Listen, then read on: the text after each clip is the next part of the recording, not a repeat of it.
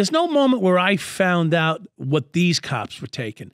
But what I knew was that something was going on. I was being harassed by other cops to stop making car stops in their sector. I mean, when I say harassed, I was pulled over at gunpoint. What's up, everybody? Today's guest is Mike Dowd, one of the best guests we've ever had. You might have seen him on The 7-5. It's a documentary on Netflix about his time as a cop in East New York in the 1980s and 90s. He started off trying to do the right thing, and of course, the allure of drug money roped him over to the dark side. He started to work for drug kingpins who were running East New York at the time. He would let them know when busts were going to happen. He would help collect cash. He would even act as a bodyguard. In the early 90s, he started selling dope himself. And then in 1993, he got roped into one of the biggest federal cases cracking down on New York cops. And he got sent up to the feds for about 13 years. He got out, did his time, and now he is here to tell us about how New York has changed. And we go into politics, corruption, dope dealing. I mean, we've got it all right here. I had so much fun doing this episode. Go see more bonus footage with Mike over at patreon.com/TheConnectShow. Without further ado, everybody, Mike Dowd right here on The Connect. I was facing life. They offered me 34 years on my first plea agreement. It was 34. 34 years? Are you serious? That's when I see the lights behind me start to flash. And I didn't even think, I just hit it. I was driving like my life depended on it. Then I parked the car, hopped out, closed the door, and I started running. And he pulls out a burner, a shank, it's like 6 inches. And then he passes it to me. And he goes, here, that's yours. Don't ever leave the cell block without this. He was the reason I made it out of that place alive. Mike Dowd, Michael Dowd, former one of New York's finest. Should I shed the glasses for you? No, I like it. I like it. What do you have? Good Irish blue eyes? No, you didn't get the baby. You didn't get the baby blues. No, but they're beautiful, like brownish. Take the glasses off. Take the glasses off. Let us sure? let the audience see the man that you've become. Yeah. So you were one of the dirtiest cops in New York City in the 70s and 80s. So you're the best kind. Yes. That's what I thought. Yeah, It didn't land me well, but I mean, look, every drug dealer, every street person back in those days needs a guy like you, because they're going to survive on the street, 5 times as long, absolutely, if they got the law in their pocket. Yeah. What years? What were a business decision. That's a business model. Did you ever know? We have a friend. We've had him on this podcast. He goes by Unique. Yes, he's from Harlem. I think I know Unique. Yeah, super black Jamaican guy. I spoke to Unique. I never met him, but we've spoken on the phone. Oh, dude, you got to meet this guy. Yeah. He is from a different time, dude. This guy was making $5 million a week. Yeah. That kind of money. Big. That's when you're moving 100 bricks. Every 2 days, kind of. Yeah, right? but no, couldn't make that kind of money selling bricks. Not today. No, he couldn't do it. He had to be selling pieces. No. Thousands and thousands of pieces. Well, he was getting them. He was dealing basically directly through his business partner with the Cali cartel. Yeah. So he was getting them for about 8, flipping them for 10, but he was doing that 200 times a week. So maybe $2 million a week.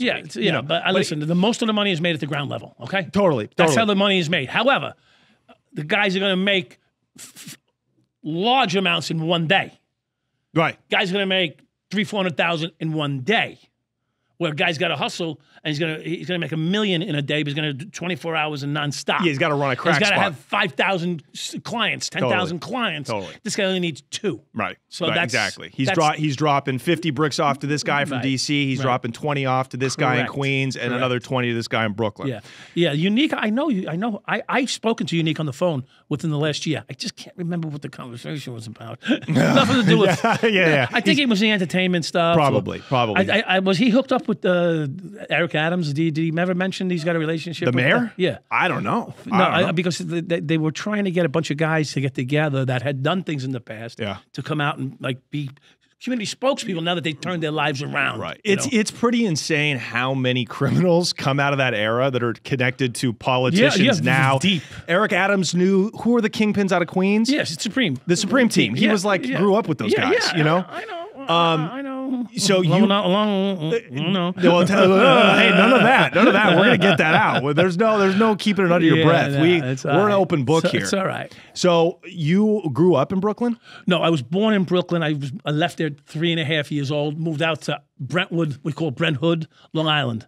And it was hood out there? No, it wasn't then. It is now. It is. Well, actually, it's gotten pretty. And I hate to say this because this is a non-political show, but since Trump got rid of MS-13 out there, the neighborhood it did a 180-degree switch. It's really so it's coming back. So it's coming back really okay. good, really nice. I mean, I grew up in it, and I wouldn't have been welcomed back in it 10 years ago. Today, it's like lollipops in East New York when it was before it turned back again. Yeah, when it started to get cleaned up nice, and then now it's starting to fade back into its old ways. But it was big, huge difference. And are cops? Do you have cops in your family? So I probably have 8 to 10 law enforcement cousins, uncles, 2 brothers, things like that, Wow. So, but not no more. No, we're old guys now. Everybody's retired. We're old school now. Everybody's retired. Yeah, we're old G's now. Yeah. And before every cop in New York was black, female, Puerto Rican, Dominican, right? Nothing wrong with that. No. Cops in New York City were Irish. Well, Irish, some Italian, we let them in. We had to. We had to because we were banging their girls. Well,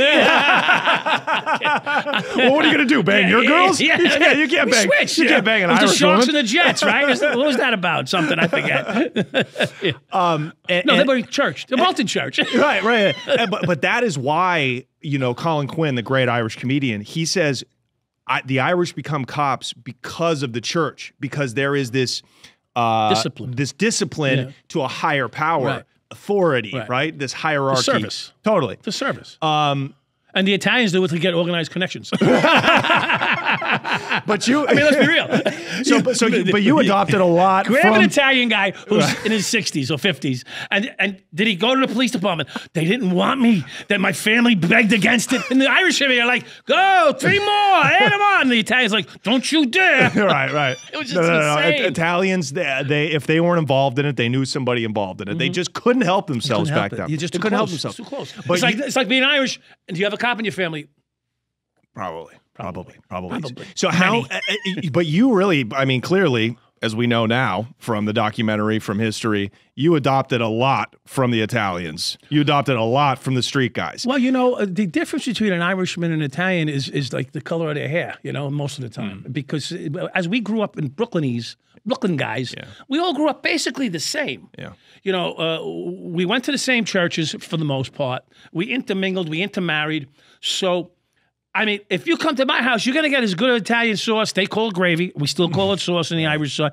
You're going to get as good a sauce in my house as you're going to get in an Italian house. It's just that's the way, because we intermingled so well. Even though we always had that Italian-Irish competition, competitiveness. You're a Guinea, you're a Mick. It was just the way it was when we grew up. But we actually, it was love.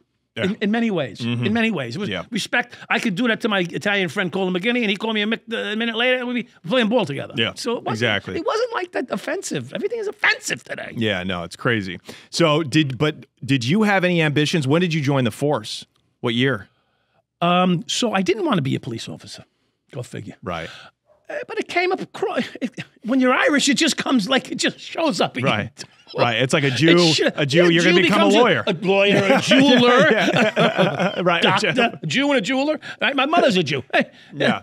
I don't know what Is she happened. really a Jew? Yeah, my mother's Jew. Oh, so you're a Jew. Yeah, no way. Wait, Mike Dowd is a Jew? Partly. Yeah. Get the out of here. I cannot believe this. I'm a shiver. Wow. Oh, my God. You're Jewish God. So we were raised Irish Catholic. My mother was actually, my mother was a sad life, but a wonderful woman. She turned out, God bless her, she's still running. Wow, really? Yeah, she was put in like a home as a child. She was raised by nuns. So we were raised Catholic. Yeah. She had that whip out from the day we were born. Sure. Just the bloodline, I guess, is Jewish. Hey guys, let me take a minute to shout out Prize Picks. It's football season. Do you like firing on action every Sunday as much as I do? Prize Picks is the most fun I've ever had, winning up to 25x my money. You just select 2 or more players, pick more or less their projected stats, and place your entry. Prize Picks is really simple to play. I can make my picks and submit my entry in less than 60 seconds. And check this out. If you're really into it, you got to know this. With Prize Picks reboot policy, your entries stay in play even if one of your players gets hurt, which is big, especially during the NFL season, right? If you have a player who exits the game in the first half and does not return in the second, that player is rebooted. PrizePicks is the only daily fantasy sports platform with injury insurance. That's big, you guys, okay? Head over right now to prizepicks.com/connect and use code CONNECT, CONNECT, for a first deposit match up to $100. I love this. I love this. I personally am not a huge sports fan, but putting action down on the games keeps me engaged with the NFL every Sunday. And this is a great way for the expert or the casual sports fan to really come up this football season. Again, head over to prizepicks.com, use that promo code CONNECT to get $100 matched on your first deposit, and go have fun, guys. Thank you to PrizePicks. Let's get back into the episode. Right. So you didn't want to become a cop, but you got 10 uncles and cousins and brothers that are all cops. This is kind of what you do. It was a path. And if there were lawyers in my house, I may have been a lawyer. Mm-hmm. Sure. So, and that's, it's a good city job, especially back then. Mm-hmm. You raise a family, you buy a house out in Queens. It was stability, right? You take your civil service test. You weren't going to be loaded, right? But you'd pay your bills on time and you'd get a vacation once a year. Yeah. And that's how we were raised. Yeah, exactly. Simple. This is when there were still working class white people in New York City. And that's what you did. You took your civil service test, became a fireman, you became a cop, whatever. Right. And now it's the Dominicans and, right? I mean, a lot of Dominicans. Totally, no, absolutely. Puerto Ricans even, they've moved on. They've moved on, too. They've been here so long, too. They're so high up, they're highfalutin. Don't disrespect, but they're uppercut now. Puerto Ricans are highfalutin? They're uppercut. Someone didn't tell me that. They're uppercut. Come on, they're uppercut. So, did you forget? So you go in at what, 22? 21. What year is that? 1982. Okay, so drugs are already permeating every neighborhood. It's mostly cocaine. Because crack hasn't hit quite yet. No, right. Crack doesn't come in. Crack doesn't come in until 83, 84. Right. And then it hits big. Yeah. So the 82, coke is big, but heroin is probably still as big on the streets. Yeah, not as prevalent. Just not as prevalent. Okay, so you go to work in the 75th precinct. So I start out in Queens, in Astoria, Jackson Heights, Corona, and then I get transferred, what they call training, the NSU, field training, they call it. I went through field training over there. And then by the time I was done with field training, which is normally 6 months, but it was a year for us because the class was so big. Yeah. We graduated 3,600 cops graduated in one day. So they had to train them in the field, and it took a year for them to get them through their training. The guys, some guys are done in 3 months, and they hit the street, right? But and we all were in the street, by the way, but just like sort of unsupervised. Now you become a cop and you're seasoned at 3 months. Right. 3 months of training, you're seasoned. Good luck. Go to East New York and tell me how seasoned you are.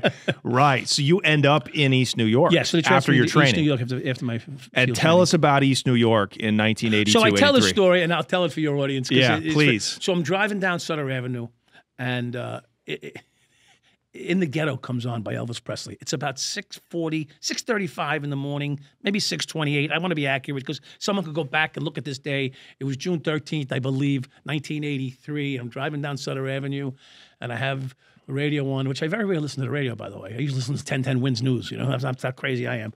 I don't want to miss anything. And In the Ghetto comes on by Elvis Presley. And I just break down in tears. What am I doing?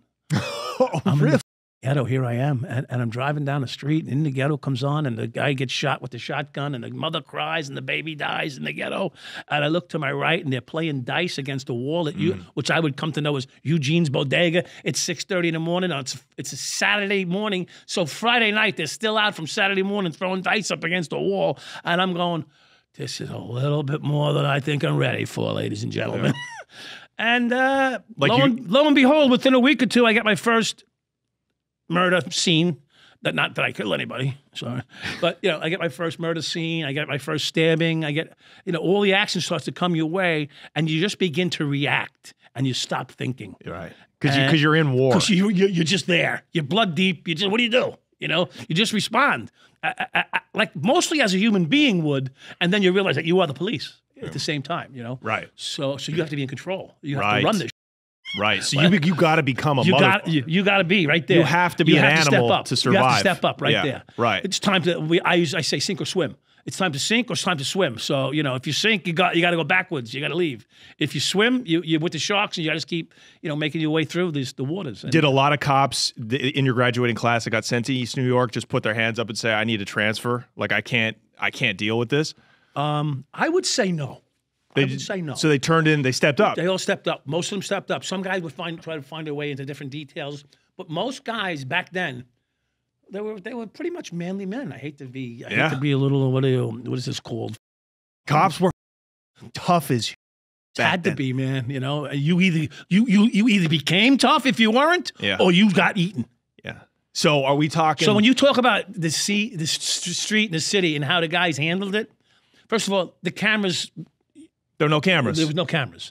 So you were the law and the justice right there. 80% of the time, it was all taken care of right there in the street. Right. The arrests, of course, if you had to. Right. But you would rather. But you'd rather just take it out right there in the street. Couple lumps handed out, and everyone shakes hands and goes on their way. So you busted some heads when you had to. Yeah. No, never over. Listen, we never overdo it. You don't kill a guy. We all have overstepped at a moment. I think, and anybody could say that about their own life. You know. So I'm not going to be. I don't want to be here and saying that I was lily white. I never did. There was times I gave the extra shot or two. That's because the guy hurt me or something. You know. Well, give us an example of that. Well, why? Because the guy might be out there still. No. He's from East New York. He's been dead for years. Yeah. Well, so a guy gets the better of me. Big jacked up dude. You know. Well, just came home. You know. Yeah. He just did 3-4 years. He's jacked. He's ripped, and I'm sort of like you, wiry, strong, you know? And it was a weight differential, angles, and all of a sudden I had one cuff on, and he was compliant, and then he wasn't.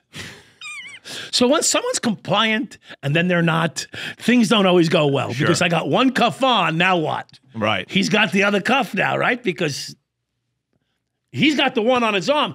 I can't possibly control that better than he can. It's already clicked to his arm. So now he's pulling, and I got the other one cutting through my hand as I'm holding on. Long story short, he got a couple lumps. All right? In the end, we were friends. Right. Because he realized what he did was wrong, and I realized that I gave him a couple extra shots. But you know what? That's better than cops today who get scared and pull their guns out. Yeah, know. Well, that's because today everybody's scared. Everybody's scared. Everybody's scared, and they wait till the last minute to be physical. That's going to cause more deaths and more accidental shootings, and we're seeing it all the time. I mean, accidental, legitimate accidental, or unintentional. Right. Or how's this? And I've been watching a lot of the videos. The escalation today is unnecessarily quick. So a guy gets pulled over. I saw one the other day on a video, and I'll explain it to you why I'm trying to say this. And the guy was a tatted up. You can see he was a moxie Latino guy, but a big white American Latino. Does that make sense? Like he's an American Latino, and he speaks white. He has no accent. So I would call him probably a Mexican American. Chicano. You know, Chicano, yeah. So he's American, but he's a little intimidating because he's a big dude, and he's all tatted up, and the cops handling him with care, like cautiousness. But the cop handled it in a way that was deprecating. And here's this guy sort of feeling punked out now by the cop. And I'm saying to myself, this isn't worth it. None of this that's going on right here is worth it for a ticket.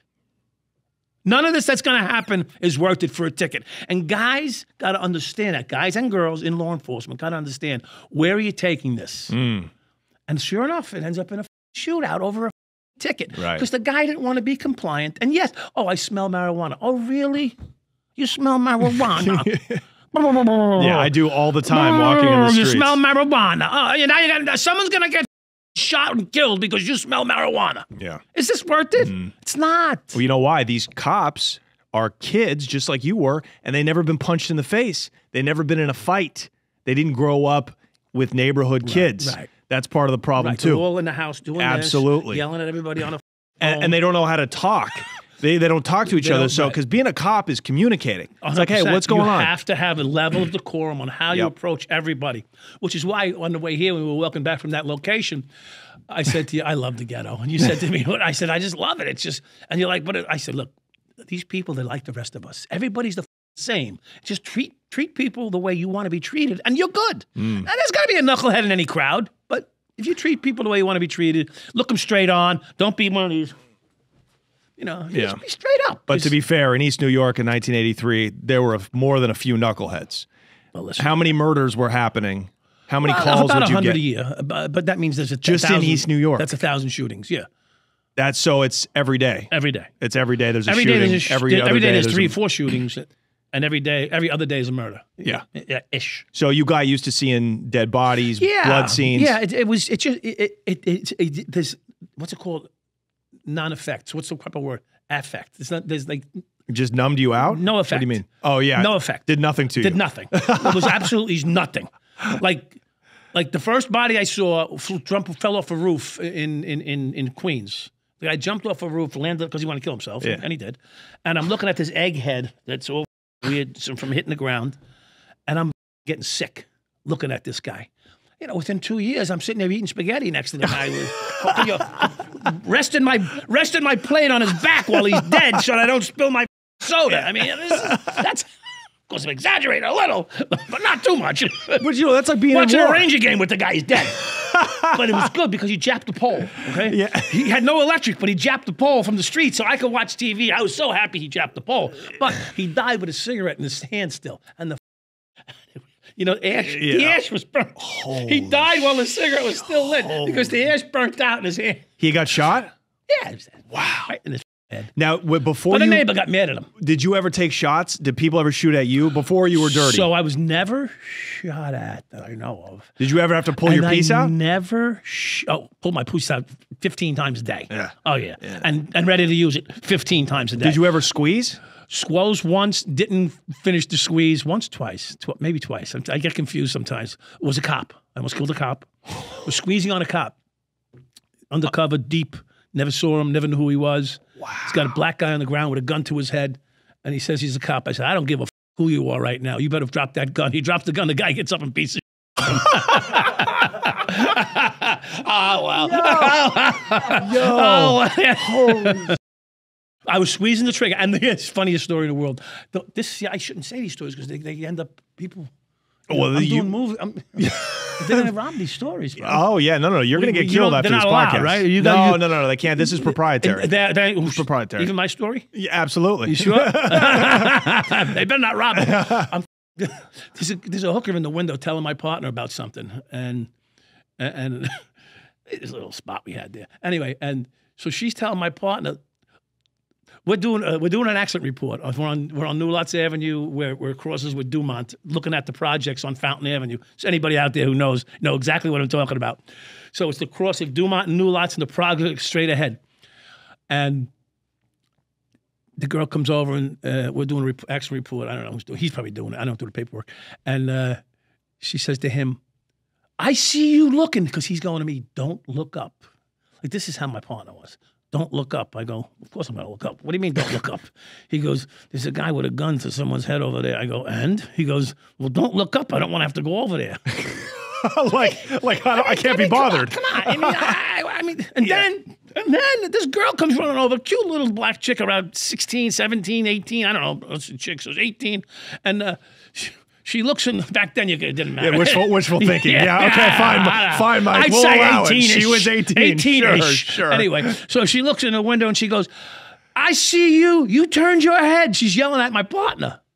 Now I'm like, dude, we can't just turn our heads here. Yeah. This guy gets capped.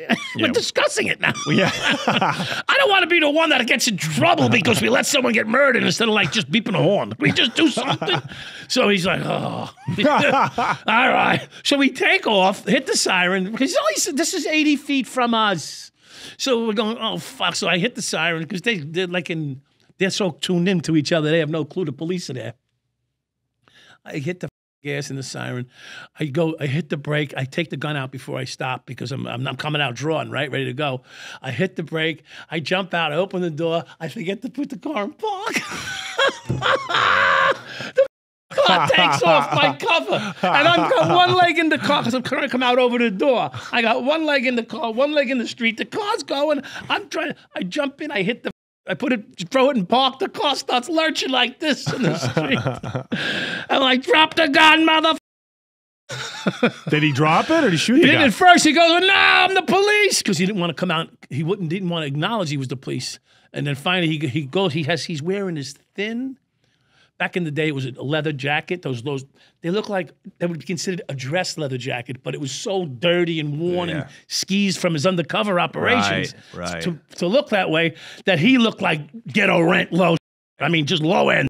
You know, all the guys in the ghetto look sweet next to this guy. Right. You're up. So was there communication between undercovers like that and beat cops like you? No. Doesn't seem like there was any. There wasn't any. It's so dangerous. No, there was none. Was that a DEA or just a New York undercover? He was, you know what?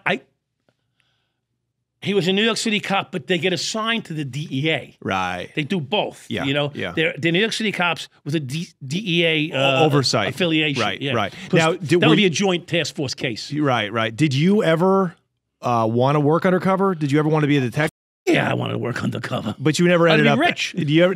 Right. We'd be sitting so here. tell us No, that. I Tell us didn't about know that. it. They wouldn't let me. Well, but tell us about why would you be rich as an undercover back Because I then? know everything. The undercover, they know everything. They know.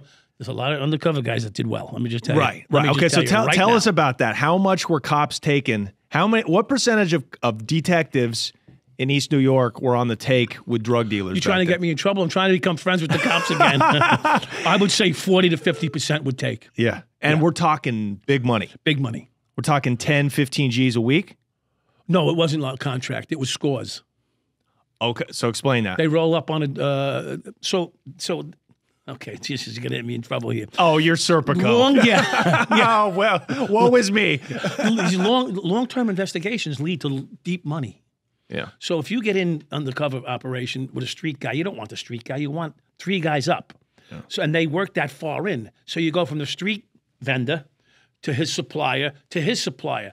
Now, this guy may make $1 million a week, but this guy's moving $4 million a day when he moves his stuff up top. He's only making $500,000 on a $4 million move. But his bank is millions. It's banging. It's banging. Constant bulk. Yeah. So these guys, they now know where the top guy is. Within 2-3 weeks, they know where the top guy is. It doesn't take that long. Right. Because they just follow the train backwards. Right. You tell me your guy, I grab your guy off duty if you want. Yeah. Listen, I'll let you operate. Who's your guy?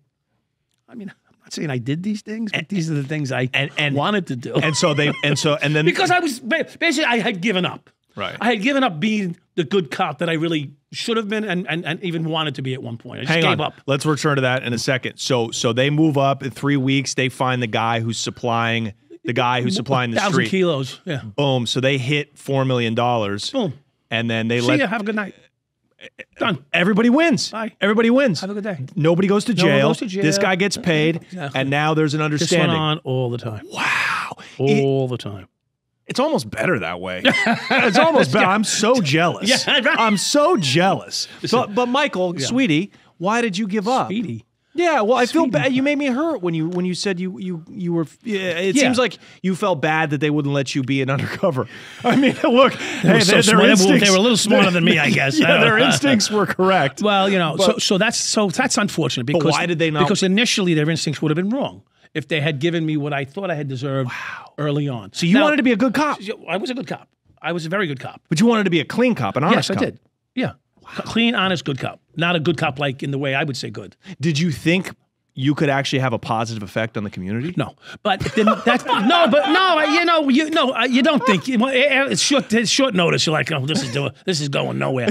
But you would have advanced your career, and you would have made some really impressive arrests. Right. And it would have been nice on your badge. Right. It would have looked really good when you get those different colored stuff up on top. You know? Right. And you know what? In some ways, you would feel like you're contributing. You know you're not changing anything. You're putting your finger in the dike because nobody would tell you any different. Because if you're undercover, and I know guys, in fact, you'd be an interesting interview one day, maybe. Jimmy, my buddy, he was deep undercover for 17 years. He was an Irish kid from the Bronx, wherever the he was from, and he would go into the ghetto and cop. And they'd say, you're the police. He'd say, you mother. He'd start fighting with them. You call me the police. He'd start fighting with them in the street. They were right, but he'd get the dope anyway because he would fight with them. Yeah. And they'd give him the dope, whatever it was, whatever he was comping. Yeah. You know? So you were up today, but. Right. So you would have liked to be that? You wanted to be that deep? I didn't need to be that. But I like to be involved in the case, like investigations and stuff. I let the guy that maybe fit the role a little better than me be the, what do you call the buyer, right? Yeah. You know, the infiltrator. Sure. And then I would be like, doing the case. Sure. Building up, okay, we got to watch Tommy today, Juan, because Carlos, there's some intellect. Jose. I mean, because there's some intellect to go into it, you know? Like you're calling the shots. You're quarterbacking the whole thing. It's a chess game. Yeah. And I like chess, I found out. So played a couple thousand games. Based off of absolutely. There's a lot of that in there. That and spades. Yes. I'm not good at spades. I don't touch them. No. Black people know spades. They're I could never figure out spades. Yeah. I don't even look at and them. They slam that thing on the table, bang. man. I'm like, whoa. Must be something good. Hearts. So who's running the neighborhood? Who's running East New York? Who's running the dope traffic in 83, 84? 83, 84. I mean, I know like the people on the street. Cocaine is being run by the Colombians and the Puerto Ricans, a street level. Okay, gotcha. What about the blacks? The blacks, they weren't big in the cocaine business early on until it turned to crack. Why not? It was a lot of money to get a kilo of cocaine back then, right? You know, sure. It was a high end. It was a high end interest of individuals that would purchase cocaine, right? So it's difficult to get in on. Well, you had to spend at that time $35,000 to $45,000 a kilo for cocaine. Yeah. So it was. And the Puerto I think that they were Ricans racist too. The Colombians wouldn't deal with blacks. Yeah. There was a lot of different things that I wasn't privy to, Right, but I would suggest that there may have been a lot of that. They didn't trust each other, so the Colombians did it, and they dealt with the Puerto Ricans. And I guess if down Miami it was the Cubans that they dealt with, and they would distribute their stuff. So it would be up to them to trust the local black guy with a package or something like that. So the Ricans were moving it for the Colombians. Yes. Dominicans have not moved into East New York yet. Got it. They'll be there, but though. It's coming. It's coming. So at what do you remember the moment that you found out how much money these cops were taking? Do you remember the moment you found out how dirty the precinct really was? Like how it worked? So there's no moment where I found out what these cops were taking. But what I knew was that something was going on. I was being harassed by other cops to stop making car stops in their sector. Wow. I'm like, I mean, when I say harassed, I was pulled over at gunpoint. By detectives or beat cops? Plain beat cops with blue and white stripes on their cars and uniforms. And I was in the middle of a car stop one time, and a guy said to pull up alongside of us. And I'm telling you, he did a car stop on us. And I'm like, he pulled over the police. I'm like, I thought they were there to help us. Yeah, right. What's up? The guy's name was Terry. The other guy, I forget his name, but I could pick it out of a lineup. I could pick his picture. Nice kid. This is a nice kid. This guy, he wasn't very nice. Terry McGregor. This is there. Terry. Hey, Terry. I'll give you a little plug out there, Terry. He knows I f*** with him. He pulls me over. He's got his gun. He's got his hand on his gun. I go, what's up? Can I do something for you? He's like, what are you doing here? I'm looking around. I got a blue car. I got a uniform on. I got the 7-5 precinct on the car, and I'm like, lapel. I work here. He goes, not here, you know. Wow. I go, really? Something to that effect, you know. Like, don't quote me if I say the wrong exact word, because you know people out there. They'll, on this interview you said that. Anyway, so he says to me, "What are you doing pulling cars over in my sector?" I said, "Well, he blew a stop sign right in front of us." And I know I probably shouldn't be doing this, but you know, let me give it a shot. You know, right in front of us. You know, when they do it in front of you, if you don't do anything, it's you. Totally. So, you know, you want to sort of maintain a decorum as a police officer. You know, if you're going to sell drugs, turn away. Yeah, have some kind of respect. Yes, otherwise you're making me look like I'm involved and not getting paid for it. So, if you blow a stop sign in front of me, expect to be stopped. Right. I'm not necessarily going to give you a ticket, but expect to be stopped. Anyway, so this guy happened to be getting a ticket from my partner, Sal Chrissy. Hey, Sal, how you doing? And Terry McGregor and his partner were pulling us over. They want to know what we're doing here. Stay out of our sector. Don't pull any cars over in our sector. Don't stop at any of our places to eat. And don't come in our sector unless called to come into our sector. He said, and there'll be unlikely chances that that'll happen. Wow. So I'm like, what the, I mean, is it really that precious? Right. Is it really that precious here? Right. So it made me think something else was going on. So you started to scratch your head. Yeah, like, what's going on? Yeah. Is it really about turf? Right. So and what's in this turf? Sure.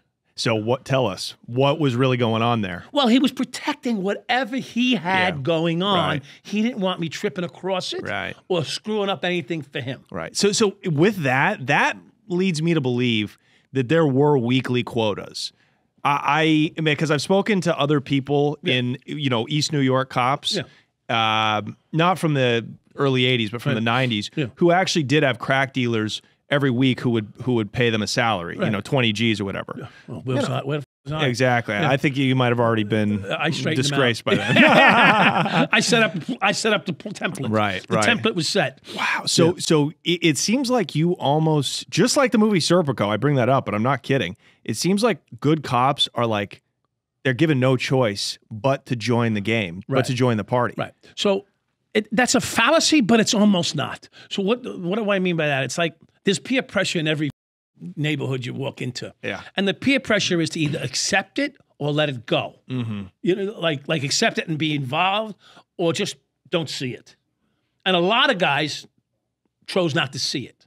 Right. But there was a significant number that saw it and partook. Right. So, but you're trying to do your job. It gets to a point where you can barely do your job if everybody is essentially So it's not as disruptive as you think.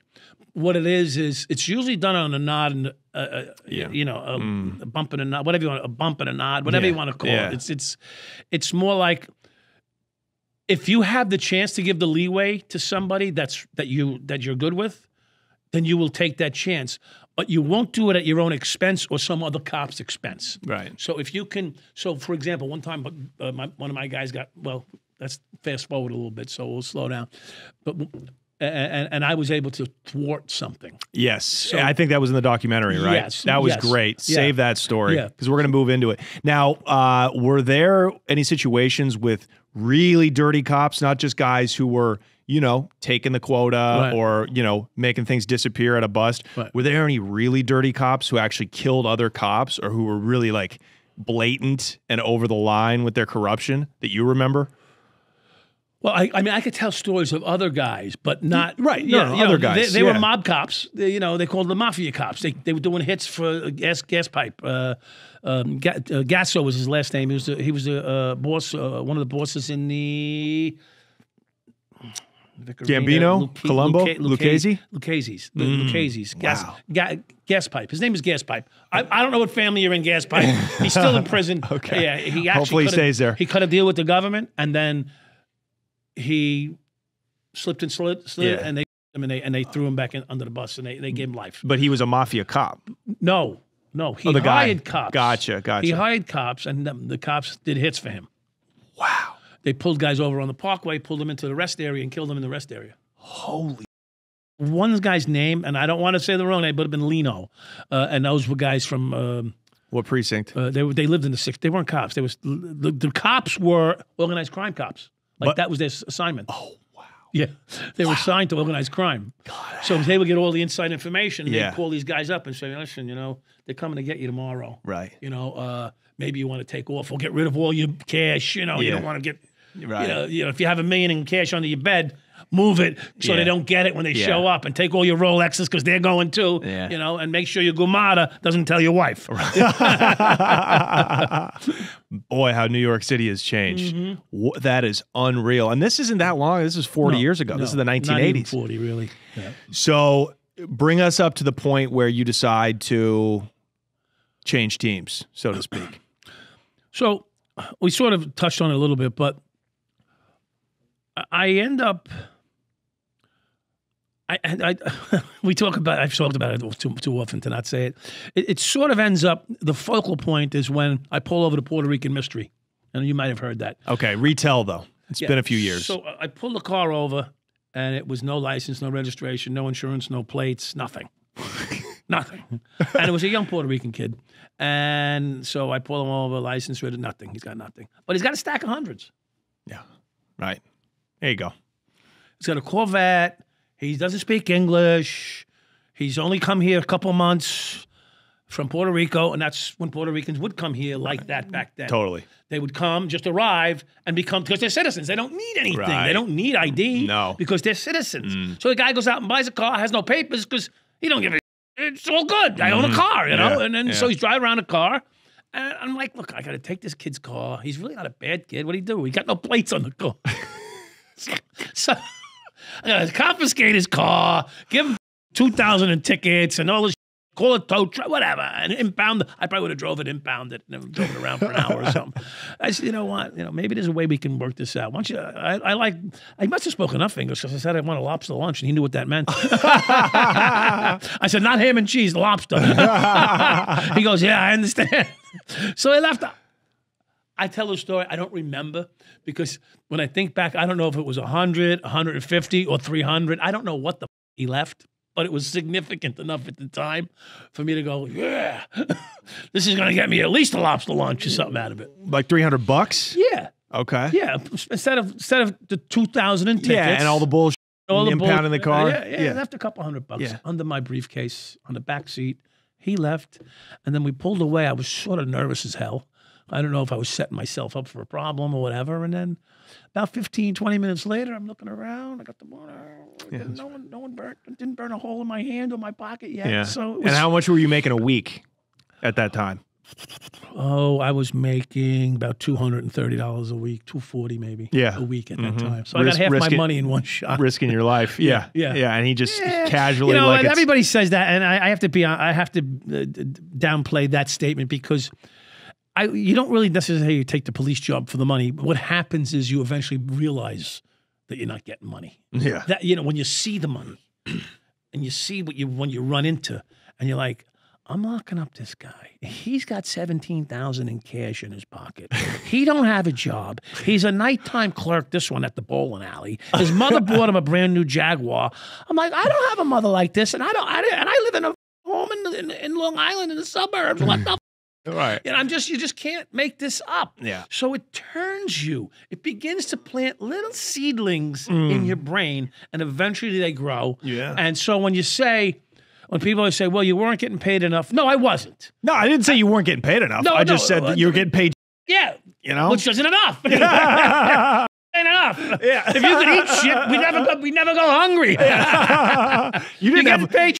You didn't have lobster money. Yes. You didn't have lobster money. So this kid, as casually as like finding some change in the couch, just passed you $300. Right. So you felt scared, but thrilled. Yeah, excited. Right? If I can get away with this, this is not a bad little gig. Yeah. So how did it progress from there? Well, then it became opportunistic rather than organized. You're right. So, if I go to back then there were drug houses, drug dens, drug houses, where people would come, they'd meet, they'd buy their shit, they'd get high, and then there'd be a guy over there selling it. Well, people are coming and going, they'd be on the couch. So you'd hit a house and you'd find $3-4 grand under the couch, a bag of drugs, whatever. And you could either score it and keep it or voucher it.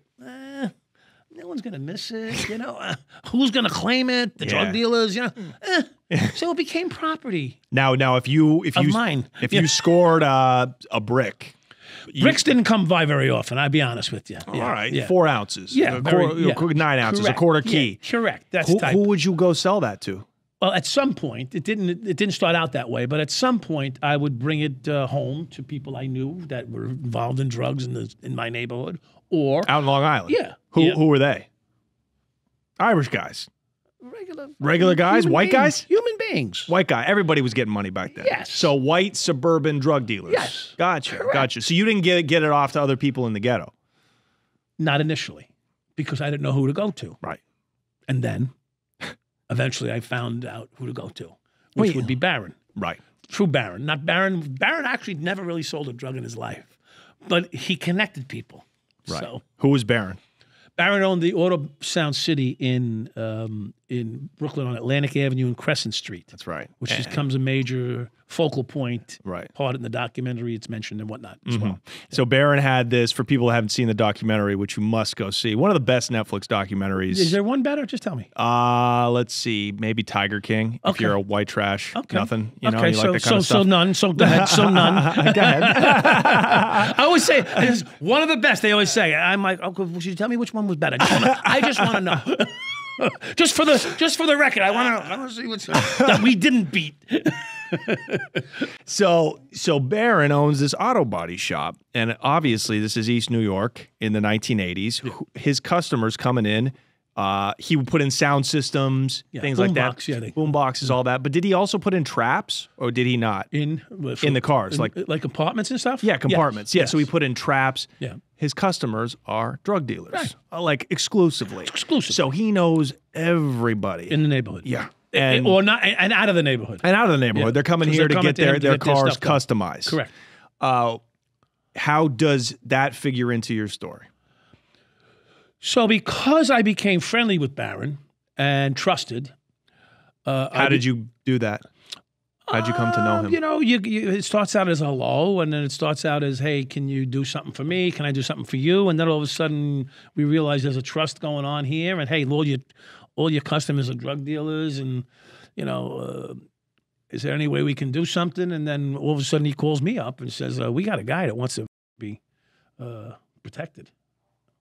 Simple as that. Yeah. I mean, he wasn't afraid to approach me because we had gotten that trust level between us. And, you know, guys can quickly form a bond of trust, and where they can broach subjects that you might not necessarily broach with a law enforcement officer if you're not friends with them. But, you know, you could sample the waters, you know, slowly and gently, you dip your toe in a little bit. I can't tell you how he groomed me. Yeah, yeah. But it didn't help that he had a brand new Corvette and he had a lovely wife standing in front of it when I met the two of them. Right. You know, it was disarming, to say the least. Sure. You know? What year did you meet Barron? I met Barron in 80. I could say 4 or 5. I don't know exactly. Well, by 85, crack is taken over. Boom. Like do you remember how fast the crack epidemic swept New York neighborhoods? So I found my first crack. I want to say, I could be off. It was my first, but when the guy was standing on the corner on Crescent and Fulton, and we got a call for a drug sale, we showed up, and there was a guy standing there talking. And I go, what's going on? He goes, nothing. I go, someone says you're selling drugs. He goes, what's the matter with you? He goes, dentist. I said, oh, dentist. Of course. Makes sense, dentist. And I'm about to leave, and I go, something's not right. I grab him by the throat. I go, open your mouth, motherfucker. All these. He had vials rimming his jaw here, and he probably had 15, 20 vials in his mouth, right? And I go, spit him out. He spits him into the, I don't know what it is, by the way. I have no idea what this is. He spits him into the sewer. All right, we condition corrected. Yeah. Street justice. It's over. Goodbye. Yeah. You go, I go. And did you look at it like, what the f is this off-white just spit. thing? I want to touch it, spit it out. Yeah. Yeah. So I didn't even know what it actually was. Right. I didn't even really get a good look. I knew it was something plastic in his mouth looking, whatever. Glassine looking, I don't know what the f it was in his mouth. I was going to go get in there. Well, nobody knew what it was at first. So he spits it out, and then I get a call back about 15 minutes later. At the time we were 5 George. Respond to back to Crescent and Fulton. The sewer plate has been removed. The guy's inside the sewer. So I said, wait a minute. This must be worth something. This must be worth something. If he took a 400-pound sewer plate off to get like 9 bed, I don't know what it was worth like then. And then so from that moment forward, we knew there must be money in that game. So, and then shortly thereafter, the tricks and the trade were really brilliant, son of a bitches. Really? Brilliant people. Can you remember Tennis ball. What was that? Oh, putting it tennis ball. You know, right. Tennis balls bounce. Yeah. With holes in them. Yeah. The milk cartons, you know. Hey, Yep. that guy's been drinking the same carton for like 3 days. It actually looks like it's 3 days old. Right. You know, just the way they would do it, or they'd leave it over here, they'd put it over there under a rock. It was just. Well, you weren't involved in like street rips of crack dealers, were you? It was just so blatant. Yeah. I mean, How could you not? we would get 9/11 phone calls. Male Hispanic, male black, on the corner of Riverdale and Hinsdale, wearing PF flyers and a beige khaki outfit, you know. And then you'd roll up, and the guy be standing there. Hi, how you doing? Turn around, we toss him, you know. Either you come up with some crack, or they threw it over there. So when you pulled up, you ain't got it, but it's over there. Now what do? You know, is this yours? No, it was mine. That's you know. So I mean, it was just. How did crack dealing change the street, the neighborhood? Violent. It got more violent. Violent. So there's 100 murders when you go in 82, 83. No, there was only 60 murders when I got there. Okay. So by 85, 86? There's 85 to 100 murders a year. And, and the shootings double, triple. Yeah. It breaks down to like 1 death, 10 shootings. That's about how it, so a lot of people survived. Yeah, I was going to say, they don't know how to shoot. They're shooting sideways still. still. That's just thing, you know. White boys, much higher fatality rate. It's all right, you know. Because they train. They shoot better on the basketball court. Train, They shoot better hoops. We shoot better with this. Watch out when those redneck come. So, and there's corner crews everywhere now, right? Running it. Every corner has a different crew. Selling tops. Well, every corner is controlled by one organization. So they have like a certain section that's theirs, and they would fight for them. That's where that's where the bodies would come from. And the blacks are controlling the corners now. Pretty much, yes. Any Puerto Ricans? Yes. Certain neighborhoods you can't be black and sell. Right. You know, and there's neighborhoods divided up racially. Yeah. You know, you wouldn't be selling in front of the pink houses if you were Puerto Rican. Let me tell you right now. Right. Or the Marcy projects. You had to be black. And, I mean, if you were Puerto Rican, it's because you were working with them. Right. Yeah. Right. So now, and it is this time that you meet and get friendly with Barron.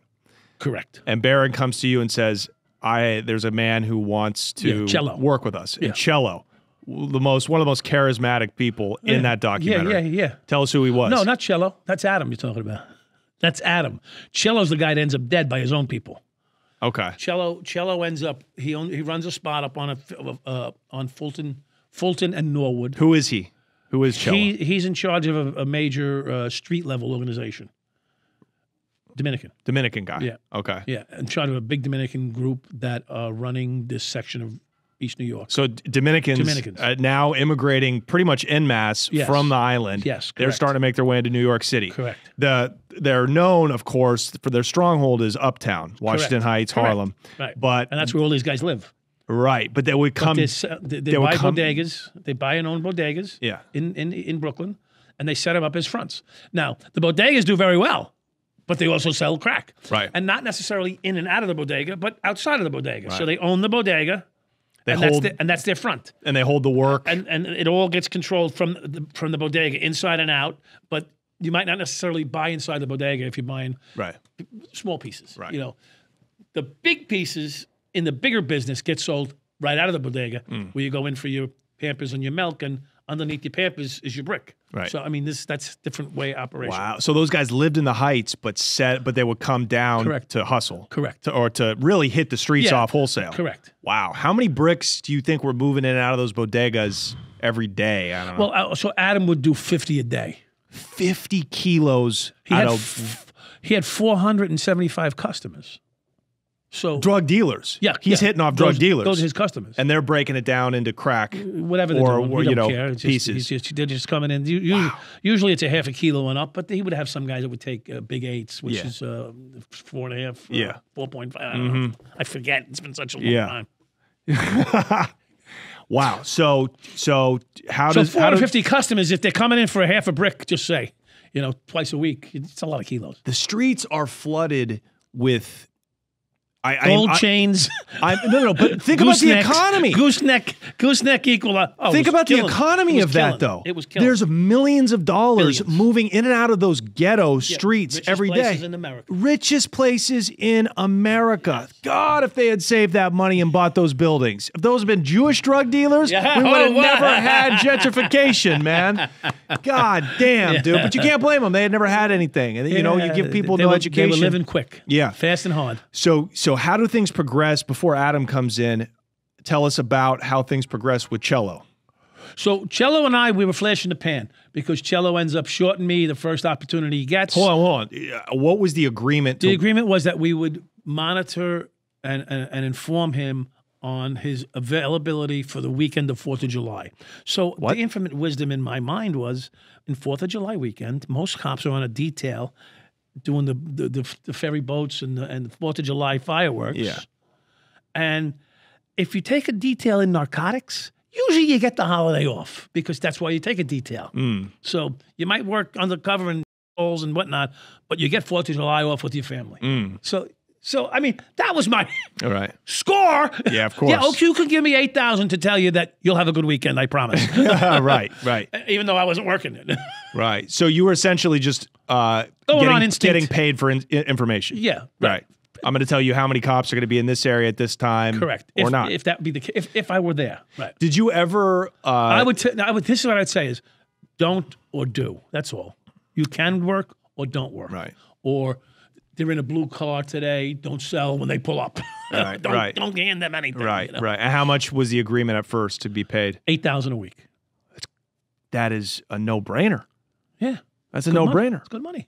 And you're not doing. You're just, saying you're consulting. This is a consulting fee. Yeah, right. It wasn't like I was saying, oh, go after the police. It wasn't, I'm trying to justify my actions. That's all right. No, is that okay? I'm in a jumpsuit. Come on. It's a crime podcast. It's not a pro-law podcast. Yeah, right. Yeah, here you go. So no, I get the point is it wasn't, not to justify my actions and say, I didn't really do anything because I really didn't, but that doesn't matter. Right. The perception that I was doing something was enough for him to pay and enough for me, almost like the Bidens. Right, exactly. They really didn't do anything, but the perception was. Yeah. We should erase that part. Him. Yeah, seriously, we'll end up dead, dude. You don't want to cross them or him. You guys, I got to take a minute to thank our longtime sponsor and friend of the show, Mood CBD. Mood is the #1 Delta 8 and Delta 9 products company in the country, and they deliver everywhere. Even if you live in a state where you don't have full legalization yet, Mood CBD can deliver discreetly and legally to your doorstep, okay? They have an amazing array of gummies, edibles, pre-rolls, flour, anything you need in the Delta 8 and Delta 9 world, they have. I use their products every day. I use it for my injury. I use it to help me sleep.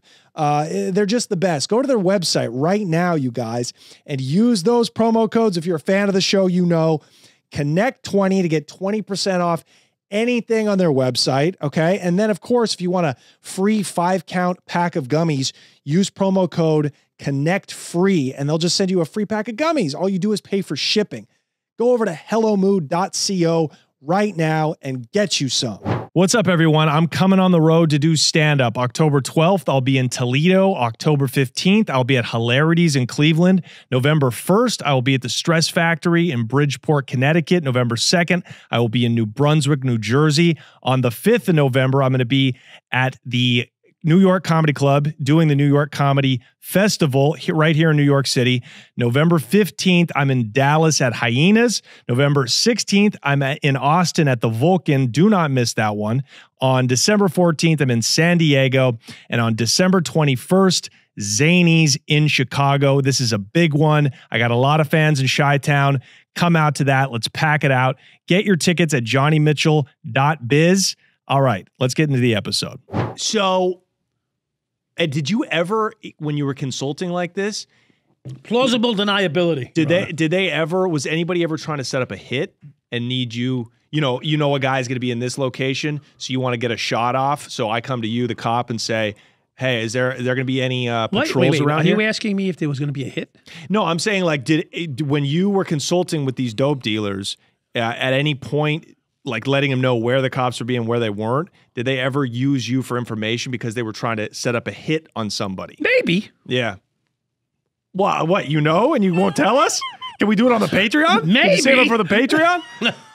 Go to patreon.com/theconnect-show where we get the full story. The real deal. We got to get him drunk. What we got to do is get you a couple more drinks. You know that. I don't drink. Yeah, tell that to me an hour ago. Yeah, I don't drink. No, my father's, we have a deal. I won't drink anymore. Is your father still living? Yeah, amen. Yeah. Oh, wow. Yeah. Amazing. Okay, so how long, and so what happened with Cello? So he shorted me $700, and I told him, and I put pressure on his store, closed down his business. Guy was making over short $700. Yeah, but he was paying you $8,000. What's the big deal? So what do you mean? What's the big deal? Right. See, that's why you survived and I wouldn't have, because I would have said, it's $700. No, because then you'll never get paid. Right. Because you can't give an inch in that life. Yeah, it's the way it is. Wow. I had a guy turn his podcast off because he wouldn't give me. What do you mean? No, I'm paying you, motherfucker. Don't worry about that. Don't worry about that. I ain't showing you. No, I mean, so how'd you close? It's principle. An agreement is principle to me. That's it. If it was for $3 and we agreed on it, and I realized I should have asked for $3,000, I take the $3 and I know next time I ask for $3,000. Right. That's it. But that's it. That's the way it is. I mean, you can't do that to people because you make an agreement. That's it. So how did you close his spot down? I put a cop there. Yeah.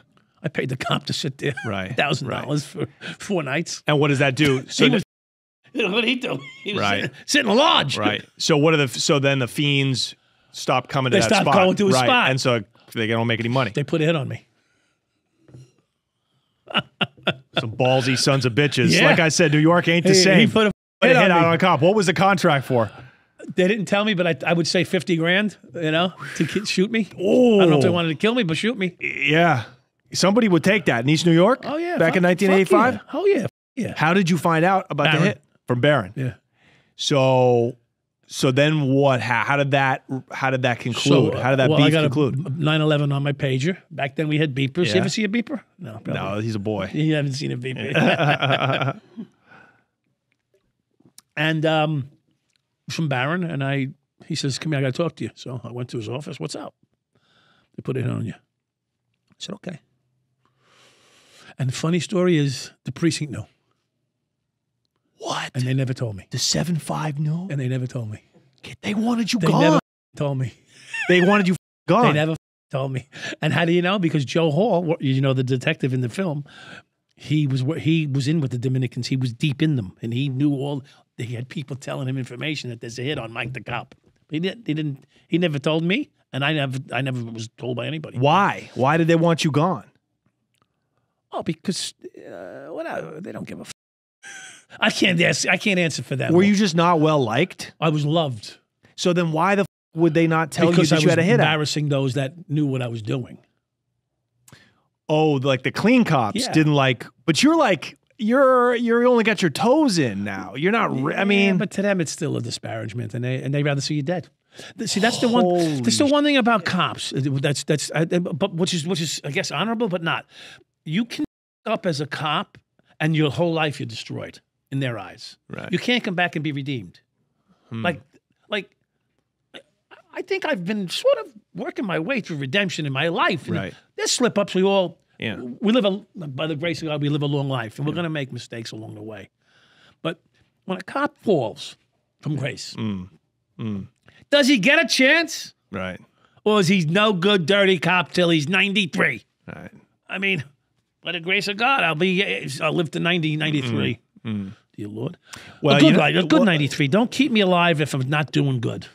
Well, cops, let's be honest, most of them, and not you, they're not the most nuanced intellectual people. And they're Irish guys. They think in binary. Yeah. Good and bad, evil and going to heaven. You know what? You have a point there. So, no offense if you're a cop, be a smarter one. Yeah. It's and that's kind of what the country is now like that. You're either a woke liberal leftist commie, or you're a hardcore Trumper. There's no room for some middle ground. See, that's sad because I'm that guy.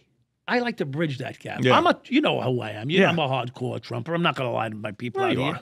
But I respect your opinion. Yeah. You just don't force it on me. Right. That's all. Right. That's it. Right. Go forward. Go to work. Get laid. Suck a if that's what you do. I don't care. Amen. Thank you. I don't care. I don't give a. Just don't make me do it. Unless it's a nice, big, fat. If I'm going to go down, if I'm going down, make sure it's memorable. Make it memorable, all right? I went to 12 and a half years of prison. So I'm still working on my first, all right? So it better be amazing. Man, you went 12 and a half years without sucking a. The black guys did love you. Yeah, they did love you. You did good on the street, Mikey. There was many that were begging, though. Yeah, I bet. I was pretty at one time. You were a good-looking kid. You were a good-looking kid. You had a good hairline. Yeah. So listen, so Cello's got a hit out on you for 50 large. The cops in the 7.5 don't give a shit. They don't want. They want you gone. Right. So I find Cello the same day. I have never met him in my life, but I found him that day, and he was there, and he didn't know. I pulled him over. And what happened? And I license, registration, insurance card. He doesn't know. He doesn't know it's you. He doesn't Hold know. on. How is he paying you? Through like a conduit or through Barron? Through Barron. Okay, gotcha. So you actually never met him. Okay, met him. wow. Yeah, and that was on purpose. Yeah. I didn't need to. Yeah. And license, registration. And he never met me. He didn't know who I was. And I happened to be working that day with Lisa. I want to say her last name was Breland. She was internal affairs. They sent her to work with me because they wanted to keep an eye on me. And I broke her. She said to me, Dowd, I'm really not here to get you, so don't worry. Oh, my God. I'm here to cool off, she says. I jammed a few people up in the 114. They sent me here to cool off. But this was not yet. I didn't know that yet. So pull the guy over. I said, I'll be right back. He's a friend of mine. I tell her. License, registration. He hands me his papers like this. Right? He's a little uncomfortable. And I'm praying because he always has a Mac 10 in his car. Wow. He opens the glove box. I don't see a Mac 10. I'm like, I don't see one laying around. And I'm pissed because I could kill him, right? Yeah. I could kill him. Oh, right, because he got a Mac 10. He's got You a Mac pull 10. out, blow his head off. He's got a Mac 10.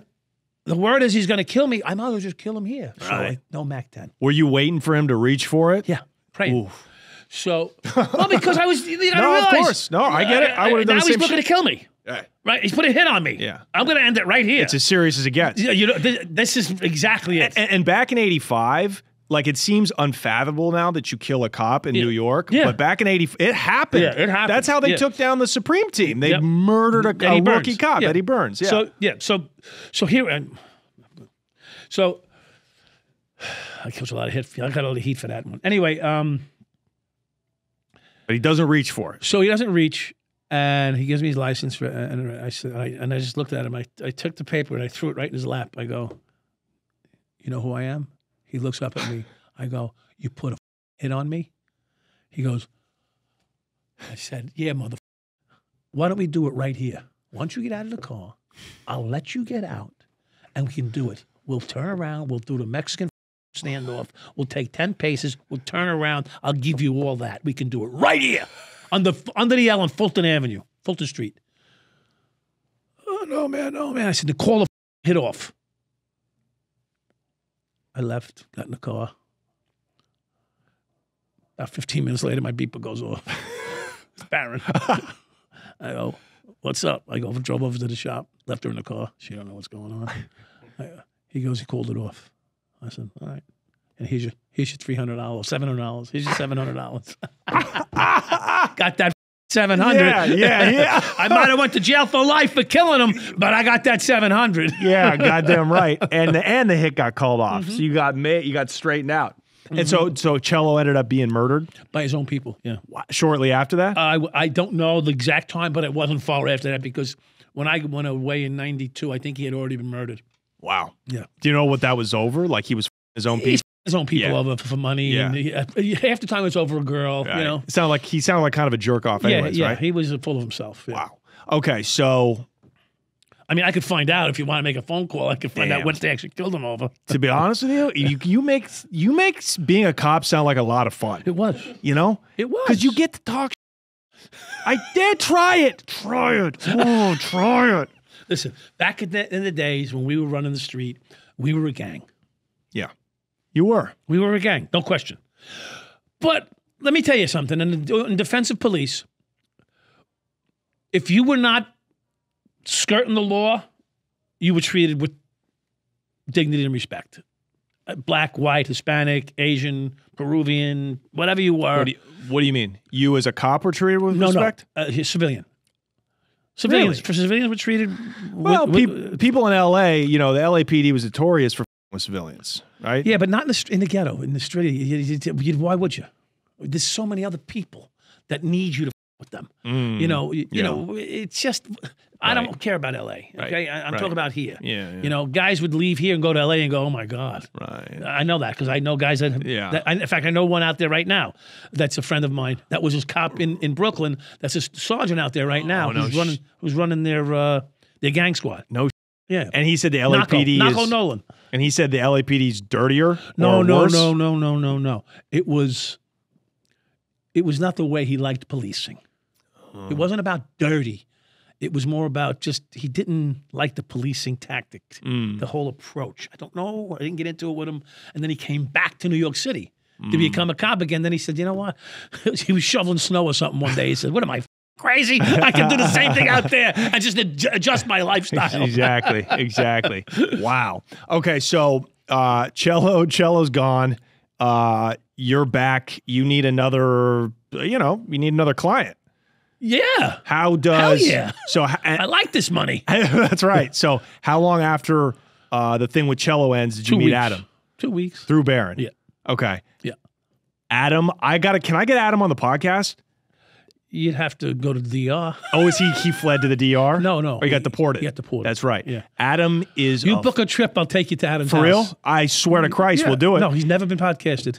Adam is Never been live podcasted. Never. Wow. Adam is a G. Yeah. Adam is, go watch the 7.5. He's got a velour suit on. He's got gazelle shades with no lenses in them. He's got like a red beard. The guy's wild, bro. The guy, it's just like you can't make this stuff up. You can't, Hollywood screenwriters can't write it. No. Did you get that impression of him when you first met him? Well, I thought he was cute. Don't forget, when I met him, he had little Capizios on and a brand new red Porsche. Yeah. Blonde hair and blue eyes. I'm like, Right. what the f***? Are you Dominican? Well, he's a Dominican. He's got a full accent. He's a real Dominican. Yeah. You met him. And what kind of weight was he moving? Give us an idea of the level of drug dealer he was. He was moving 200-300 kilos a week. Yeah. He had 475 customers. Yeah. As you said, he was moving it all through the bodegas. Yeah, 200 a week, 300 a week, and 40 a day, 40 times 7, 280. And was that just in Washington, or excuse me, in East New York? No, he had other locations. He had other locations, Yeah. other bodegas He had around. other bodegas, yeah. Who were his connects? He had 5 bodegas. What Colombians he had to be working with? He was working with them. He was getting them directly, not from Pablo, but the guy from Pablo. The Medellin cartel. Yeah, he was getting 1,000 or 1,500 at a time. Right. It's a lot of kilos. Fresh off the boat. Yeah. Fresh off the boat. Yeah. I don't know if they weren't coming from JFK at the time, but that's what I think.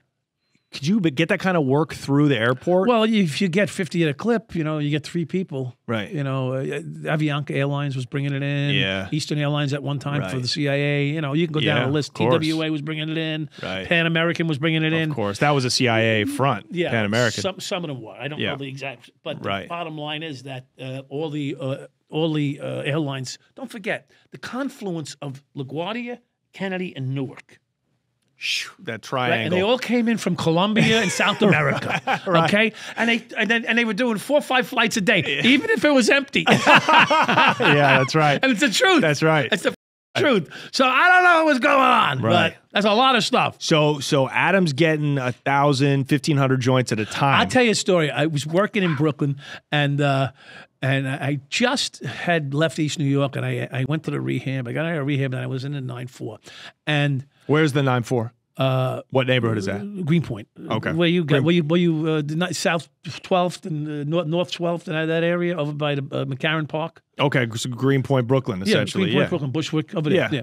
So something breaks out. A story breaks out, and it comes in the news. And there's a toilet paper. I could be wrong, but I think it's a toilet paper making machine I don't know what one looks like, but I saw a picture of one. And it's a giant barrel, like 10 feet high and round, and by 10 feet deep, let's say. And that was shipped from Colombia. I guess they make the best notorious for making toilet paper down there. They make the best toilet paper barrel makers, I guess, in the world.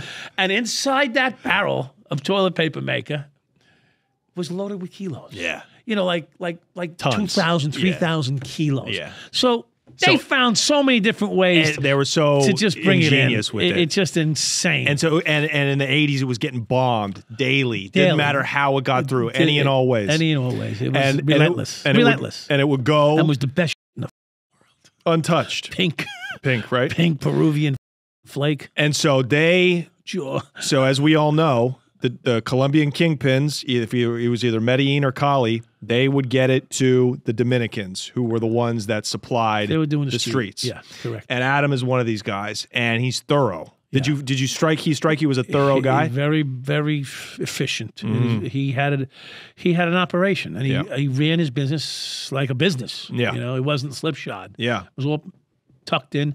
I mean, they would pay $200,000 to $300,000 for the corner.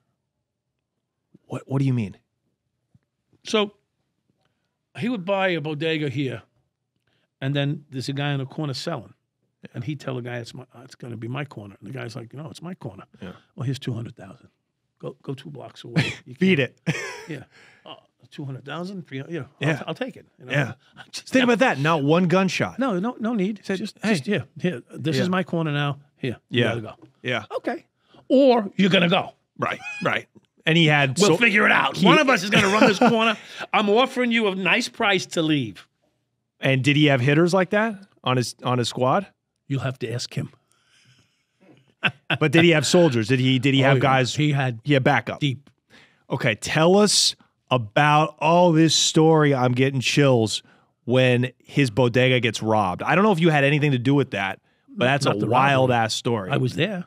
Okay, yes. I didn't rob it. No, I'm not saying you robbed it. I'm not saying you robbed it. But like, because you have all millions of dollars going through these little corner stores every day. Right. Stick-up kids, wolves, professionals. They're professional. They would be like the police stalking the joint. Right. And sometimes they would pretend they were the police.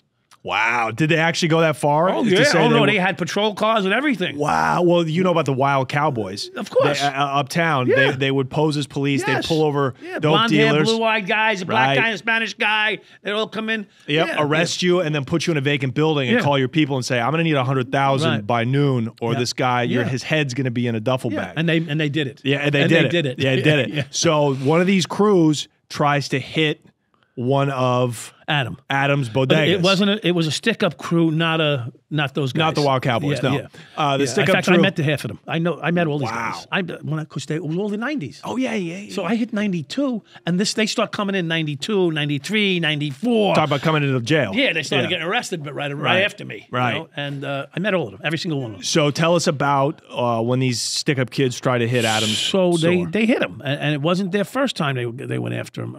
Was it first or second? I can't remember. Anyway, so I had moved Adam to different locations because I wanted control of his spots. So I suggested this spot or this spot because I want to be able to see who's coming and going, and not be able to be laid on. So if you're on a busy two-way street, you can be easily unaware. Yeah. But if you're on a one-way street, of course, you see everybody. Know all the cars coming and who's going the right way and who's circled. Right. And who's stopped, who's pulled over. You can gauge the unfamiliar more quickly. Mm-hmm. And so we made some adjustments with him, and in one of these places in particular, we put him on.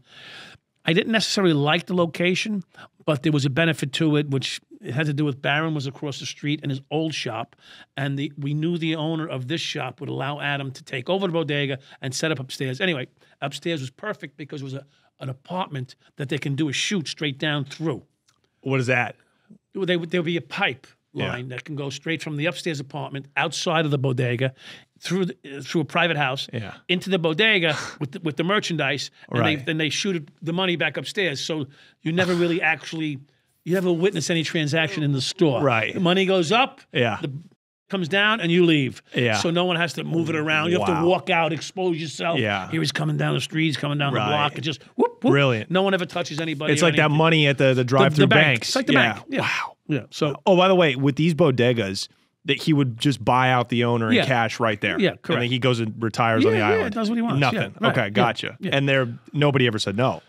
It's too much money. Yeah, I mean, the offer was So good. The offer was sufficient. Yeah. They're working every day. They're putting 400 in their pocket. Now they can put 75,000 in their pocket, and they're gone. Yeah. Okay. Gotcha. So at this particular spot, it sounds like strategically it's very advantageous. Yes, and it proved to be so when we showed up. Right. Because when we showed up, we knew there was no one coming at us. Right. Because it was actually Atlantic Avenue, but it was 3 lanes in each direction.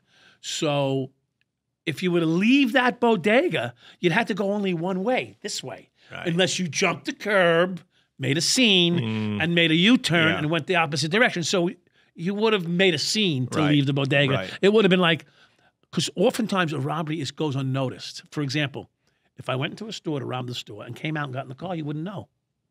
Of course not. I just leave. Unless someone says, he just robbed me. And you'd be going, who? Yeah. Right? But when a guy jumps a curb and makes a U-turn and screeches out to get away, I think that looks like that might be the guy that might have robbed the place. Right. So there's telltale signs that can give things away. Now, did you have a cop, or was it you yourself posted up, guarding it, watching it? At that low time, Yeah. I had just left it. I had been gone about 15 minutes. Because I would do my rounds. Right. And in my rounds, I'd be covering the store. And I had just left the store, and I think I was at Barron's shop, which was directly down the block, about a mile. And the call comes in, stick up at the bodega. And I'm like, you mother. And I don't know who it is yet, of course. Yeah. I'm not there. And we show up, and we squelch the whole thing. Meaning? We got rid of the job. It didn't happen. Right. So you called it off. You're like, it was a... 90 X-ray, unfounded. It didn't happen. It's a false call. Yeah. And then so many cops converged on the scene because it sounded like a real one. It's a bodega getting a stick up. That doesn't happen very often, that call. And so I had it all squelched. Everything was done. They were leaving. And some 11-year-old kid comes out with a shotgun. I says, officer, I found this. And it was to the sergeant. Like the cop would have been good. I would have. Give me that. Yeah. Got it. But he handed the shot. The sergeant turns around and says, "Where was this?" The kid says, "It was on the hallway on the floor."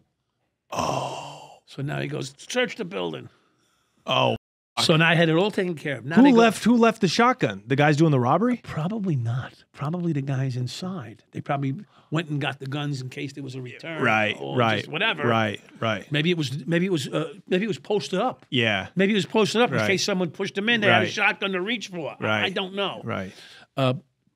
That's something you could ask Adam. But yeah, so then the whole thing got opened up, and they went and they searched the whole building, and then it's still not to be thwarted. I go upstairs because now I'm going back to the scene. By the way, how much work did they make off with? So I'm going back to the scene now because I left because I want now. Everything's cool, good. Everyone leaving? Let's go.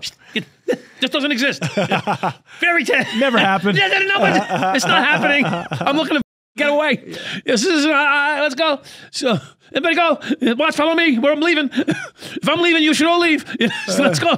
So finally, I got to turn around, and go back.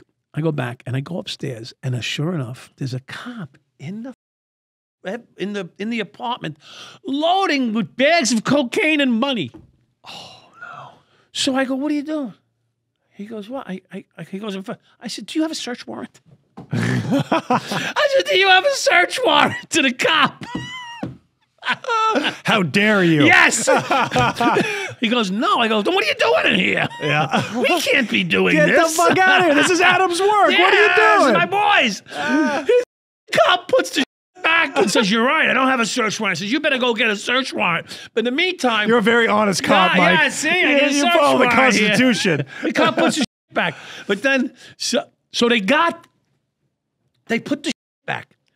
And what happens is They go upstairs from the bodega to get it, and the cops circled back. The sergeant and the other guys circled back just to do a sweep, and the guy's walking down a duffel bag full of cocaine and money. So they arrested. Was So it they Adam? arrested the guy that you saw on the video with the glasses and the fake beard. Oh, that guy's amazing. Yeah. I don't know. He's amazing. He's No. a As prick. a His character. name is Elvis. Elvis. His name is Elvis. And Adam's cousin. Right. And he ended up turning state's evidence. and the Oh, whole, no. Oh, I didn't know that. Yeah. Fuck that guy. I'm What sorry. an amazing guy. Wow. No, as a character though, he was real charismatic. Then he heard, so she said, and I heard quiet. Yeah, the whole story of how that robbery went is crazy. But I thought they they didn't get everything. Clearly, if the guys who did the robbery got about 700,000 and a couple of bricks. I don't know how much. They wanted the money. They'd take anything. Yeah. It's cash either way. Right. But what was the easiest thing to get? Cash. So they got the money and they got some drugs, but they left behind some money and the drugs. So when they went and they went to clean out, the guys from downstairs went back upstairs to get the remainder to rob it from Adam and say they took everything. That's what was really happening there. They got caught by the cops coming down, and now they're coming to the precinct, and the guy's looking at me. Elvis. I'm going, Elvis, be cool, man. don't start singing, you motherfucker. Don't you start singing, hitting the high notes. It's him. Yeah. Es él. Mi hermano. Es de Mi policía. hermano, policía corrupto. And he started singing. He started singing. Yeah. How much work did they get him with? Coming out of those... About 5 kilos and 150,000, something like that. I guess it's enough for a 20-year bid, I guess. Oh, yeah. It's, you know? Yeah. Were there any guns on him? Oh, yeah. Oh, okay. So, yeah, you probably get 20. Yeah. Have a good He was Dominican facing guy. 20 probably. Facing 20, Yeah. probably do 10, 15. Yeah. Wow, that's a bitch-made move, though. You know the guidelines pretty well, huh? So I do, unfortunately. So that was experience. Yeah. So that was the beginning of the investigation that led to you as well. Correct. Okay. Yeah. How long did it take for them to finally arrest you? Well, that was 87, so I got arrested in 92. Because that's 5 years. That's a long time. I had like a couple of weeks left. If statute of limitations would have run out on Wow. How did it take them so long? because they weren't coming to get me. What do you mean? Like they just It ignored was it? going to go away. It was going away. Kenny got pinched. Explain that. Kenny was your partner. Kenny was my partner who was retired on 3/4 disability living on Long Island that I got him a pension. He was living at home, retired, and he got bored and he wanted to start selling drugs.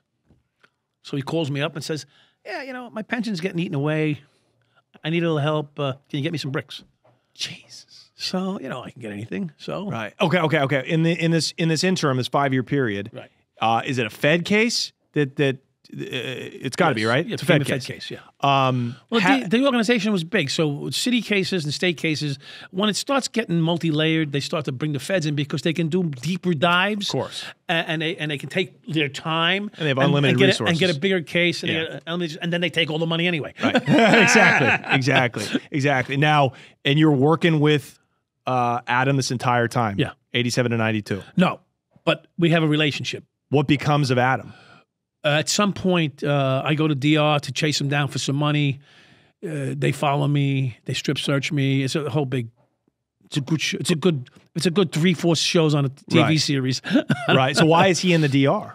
Because he's on the lam a little bit. I got you. He's laying quiet. Right. Because of all the shit that Of just course. happened and the outgrowth of it. I get the word that Elvis is singing. I call him up, let him know. He puts the word, shut the up. He sends money in, tells people how him to shut up. Yeah. He takes care of the family, Right. sends money to his family. Switch Just everything hang in up. there, calm down, shut your mouth. Yeah. Stay back. Did they switch the spots up? No, they're out of business for now. So Diaz moves his business in different directions. He leaves the country. He's taking a break. Okay. He's taking a hiatus. Wow. Very rare And the for a funny drug thing dealer. is, his spots still stay active because people fill in the gap. Yeah, and they're of not. course. It's not him. It's crazy. because his spot stays hot. Yeah. you know. And it turns out it's the Bodega Joe, the owner, his son, who ends up ratting on me too. It doesn't end. Wow. So It doesn't who do you end. The go to stories work just for? keep going like Who do you this. go to work for? How do you I make don't. money after Adam I don't. leaves? I start making my own money. I start selling drugs. Wow. Here we go. There It you was go. leading it to it. Yeah. Leading There you to it. Okay, tell us about it. How much? Who were you getting it from? How much were you moving? So Who were your initially I was customers? getting it from Adam on the cuff. And then, on front. yeah, no, free. What is on cuff? On the cuff, free. Yeah. Oh, okay. Yeah. In lieu of like payment? In Yeah, lieu of well, cash? so, mostly it was a bonus added to the payment, and then when the payments got cut because of all the robberies took place, and you can't clean a guy out when he's got no money. Right. So I said, listen, just give me 2-3 ounces, which at that time probably cost him $200 an ounce. So it's costing him most. $600. I'm turning it into $1,500. Yeah. Who are you selling it to? Local people. Yes, I got a lawyer. I got a liquor store owner. I got a couple guys that work the bars on Long Island. So now all the bars on Long Island in my area become mine. Right. I start supplying them. Gotcha. Sorry. So it's good money, but it's not a lot of coke.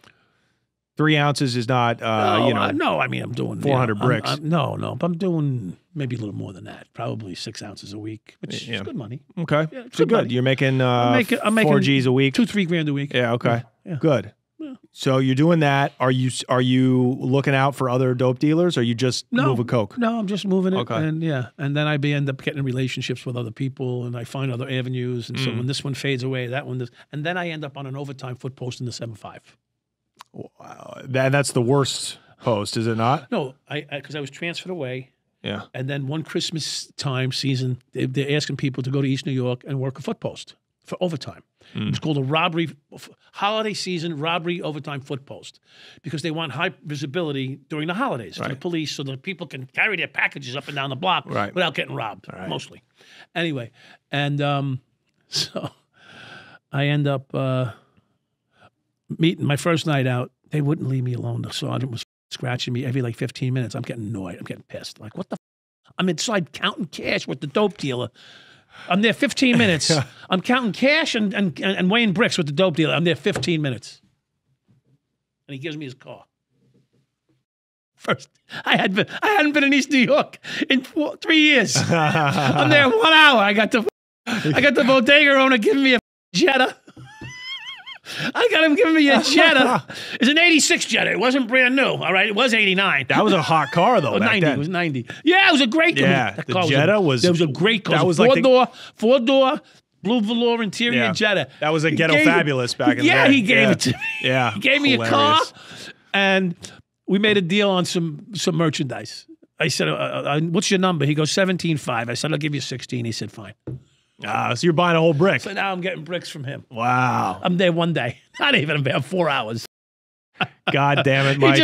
He's like, his name was Compy. Compy, where are you, Compy? He turned on me too. They all did. So all these dope dealers ended up telling the feds about you. Yeah. But this is 90. So 92 is when it all goes down. Yeah. So are the feds gathering information this whole time? Or Feds gather information every day of their life, but what it is Kenny ends up slipping. Right. So Kenny, I'm sorry. Yeah. So let's get back to Kenny. It goes to Kenny. So I'm out here floating around in the universe, with no problems. And then Kenny calls you. And then Kenny calls me, unbeknownst to Kenny and me. His phone's hot. Oh, wow! Because he sold to somebody who sold to Undercover. Wow! So they trailed it back to Kenny. Then they hit Kenny's phone within a couple of days. They got his phones. Yeah. And it found out that Kenny was dealing with cops from the 73rd Precinct. They were robbing people in Brownsville in the 7-3. Right. And they were bringing the coke home to Kenny to sell. As unfortunate as it would turn out, around Easter time, the Colombians are very religious. And they don't move cocaine around Easter time. I heard that. And around, they take the holidays off, too. Yes. So what happens, this is the facts, from my knowledge. I could be wrong, but and I've been wrong before, but what I've been told, they're very religious. They don't move cocaine around Easter. So anyway, so supply dries up, price doubles. So they come, who they call Ghostbusters. Right? So I'm on the phone making some moves. So I got the price. I could throw any number in the world. It don't matter. I got the better price than he could get, because he could never get it. What I could get it at, and these guys weren't talking to drug dealers; they were robbing them, so they couldn't get it at a price. They had to go rob someone, and it was the supply was lean. And there's no dope so to they rob, couldn't get it. So I ended up making a call for them, and now they got my phone eventually. Right. And they're like, "Oh, this is Mike Dowd from the 75th," and they talking know, to and him. they've been wanting me for years. Right. Oh. So once they found out that I was involved, it became massive because Internal Affairs has been docking me and putting notes in on me for years, but not being able to do anything. So what happens is this is how this case blows up. Suffolk County has a task force that's called the Joint State Task Force with probably a DEA liaison. Right. They have 89 people working this case. It's a big case. I get hooked in. Now they want to see where this leads, which it wasn't very wide, my circle, because basically I was the pinnacle. Right.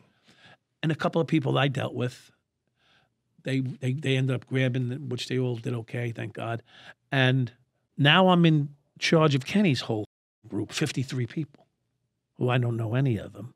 But because I supplied Kenny and Kenny supplied this group, I become the head of that group. That meant you were a kingpin. I'm a kingpin. For the feds. Now I'm a kingpin. Yeah. Right. And even though it's not that much dope. Couple bricks, whatever. Oh, come on. Yeah. It's bullshit. Yeah. It's a story. It's a great story. Right. It makes great ink. Right, of course. And so they start tailing me now I'm finding them everywhere. Yeah. Everywhere. Feds and county. Yeah. And I'm going, this isn't right. I've had this Corvette now for a year and a half, and I've never had a woman, two good-looking young girls pull up alongside me, wink and wave. Right. And they would pull that and that's feds? what they did. Wow.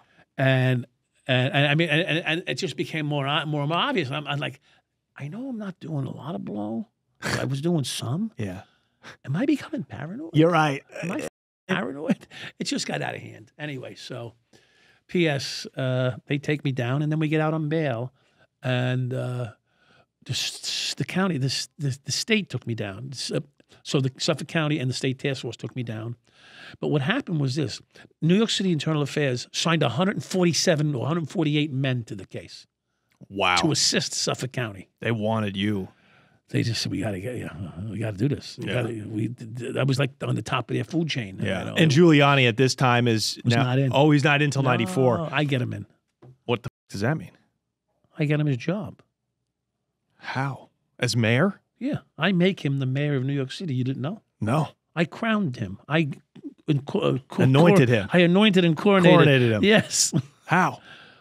They have a hearing in New York City called the Mullen Commission hearings, where I testify before the commission and tell them how I did this and how I got away with it. But it was run and instituted by Mayor Dinkins.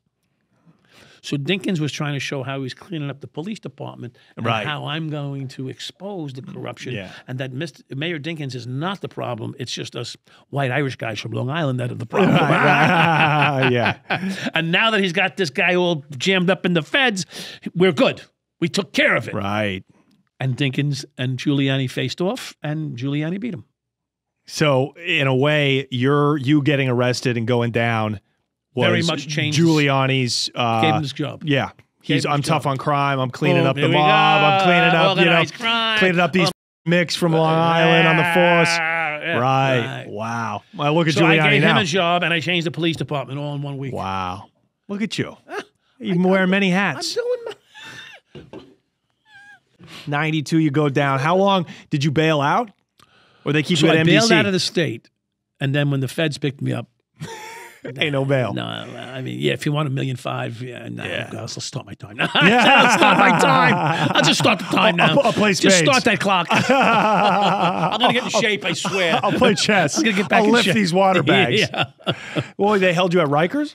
No. I was in Riverhead for a couple days, bailed out, went back to Riverhead when they re-indict. Because they re-indict you all the Right, of time. course, they always of course. re-indict you, especially when you're a cop and law enforcement. Oh, yeah, because if you're a cop and they can't send you into general population. as a Generally, cop. no. Generally, Even though you would have been fine. Yeah. Well, Maybe you're never not. fine. You're never fine initially. Right. Until you get a little salt and experience in jail. Did they send you to were MCC in a hole. you okay, so 9 months. So that's brutal. Yeah. In the hole. 9 months in a hole. 23-1. Yeah. One phone call a day? Yeah, not that bad. Yeah. Yeah. But 23-1 is bad though. Yeah. Yeah. And who am I going to call after a while? Right. My ex-wife to be? So she broke up with you? Well, not right away. She waited a couple hours. Who did your family turn their back on you, No. or did they stay down? No, they were good. Good. Yeah, they what stayed. about the what about other cops? Yeah, they stayed good. Yeah. That's our brother. Yeah, that's true. Our brother. I mean, they could be mad at me, but they're Right. still not gonna. Right. I'm still their brother, you know, and that's how we treat each other. Did you take it to the box or did you cop out? Eventually, I fought them, and then I had to cop a plea. I mean, I fought them for 2 years. What were you facing? If Life. For what? A RICO? Yeah, I mean, I guess so. Yeah. The statute is like, dude, Yeah. they can give you life. I was facing life. They Right. offered me 34 years on my first plea agreement. It was 34. Were they trying to make an example of you? I think so. I think it might have 34 been. years. I said, well, hold on. Excuse me. How- Time out. 34 years is an offer? This is a plea? Like, that's not a Insulting. Yeah, it's insulting. That's a life sentence Yeah. at 30. I was 31 and maybe 32 when they made their first plea offer. wow. 34 years? Are you serious? Actually, it was like 28 to 34. My lawyer goes, don't look at the 28. Oh, Jesus Christ. Thank you. Don't you hate those lawyers? Watch, I'm a first timer. Yeah, right. Yeah, that's not going to go over well in front of a judge. Wow. You're a cop. What do they have on you? How many dope sales? It was the volume in the conspiracy, Which was how much? 500 plus 500 plus grams? kilos. Wow. So they had you distributing that many Well, kilos? because I was tied to Diaz. Oh, wow. So they roped him in? They wrote me into that whole conspiracy because I was getting paid by them. Okay, so you were still taking money from Adam even as you were dealing with Larry Nope. on the hot phone? Nope. So, they went all the way back, All the way to back. 86, Yeah, because 87. I continued crimes. God damn, dude. Ain't that Rico They a don't mother? God damn it. God damn it. I'm like, how do I get this guy? Right. And then how I did took money from drug dealers. Yeah. For Christ's sakes. I'm a good boy. Yeah, I swear. what are you supposed to do? I'm a good boy. I swear I'm good. My mother loved me till she found out about this. So how did you get them down? How did you get the plea from 34 to 12 and a half? I just kept saying no. Just by holding on, right? Yeah, no. That's what they do. They keep you in there, try to squeeze you, Yeah. torture you, because it is torture. Yeah, And they try to say, oh, okay, I can't take it. Yeah, well, they Let's try do to 25. financially break you, Right. which they're trying to do to President Trump right now. They're Yeah. trying to break him financially. Good luck with that. Yeah, I Keep mean, trying, thankfully, boys. thankfully, he's a bit. Listen, you don't have to like the guy, and I'm not. I don't Right. advocate. But could you imagine if he didn't have that money? Right. They're busting. That's how. Yeah. Everybody under him who's like worked in his administration. Yeah, These I know. guys took a job to help the country. right. Whether you like the guy or not doesn't Yeah. matter. It's not even really a bankrupting thing. It's a politically motivated. Yeah, no, but you they're know, it bankrupting seemed more those serious. people. Oh, right. Yeah. The underlings, like the guy took a job. He went from being, let's say, a state senator, and I want to be the head of your urban development program, yeah. or even Dr. Carson. It's funny they haven't gone after him, even though they disparage his credit. Ben Carson? Yeah, they haven't tried to arrest him. I mean, he was just an advocate like all the other guys they arrested. Right. He's an advisor. Lock him up. Right. They didn't lock him up. That's Right. funny, isn't it? Let's save this for the Suspicious. Patreon. We're trying to get this episode monetized. Then cut that out. Leave it in. Leave it in. So you just held on 2 years. That's brutal. And they finally. Did you have a good lawyer? Listen, he was as good as you could Good be. as you could be. As good as could be. So you got 12 and a half. Signed for 12 and a half. Signed for Or you did 12 and a half. Yeah, I signed for 12 and a half to 15 and a half. Wait, is the feds sentence you that way? The sliding scale? So the I thought that was just a state. No. The plea, the number, the guidelines called for 12 and a half to 15 and a half. Yeah. That was the guideline. Right. So my guideline could have given me 12 and a half or 15 and a half. Yeah. So when I went and got sentenced, the judge gave me smack in the middle, 14 years. Right. And you did about 12 and a half. I did 12 which is and 85%. Correct. That's Fed time. Yeah, 87, whatever. How many facilities were you in? Started out in MCC, New York. Ended up, they jetted me down to Mariana, Florida. So you go through a couple of transfer places, Yeah, you know. Not Con Air. Yeah. So you're locked up with all these hoods? Yeah, no. That's so I was funny, in a dude. four-man jet.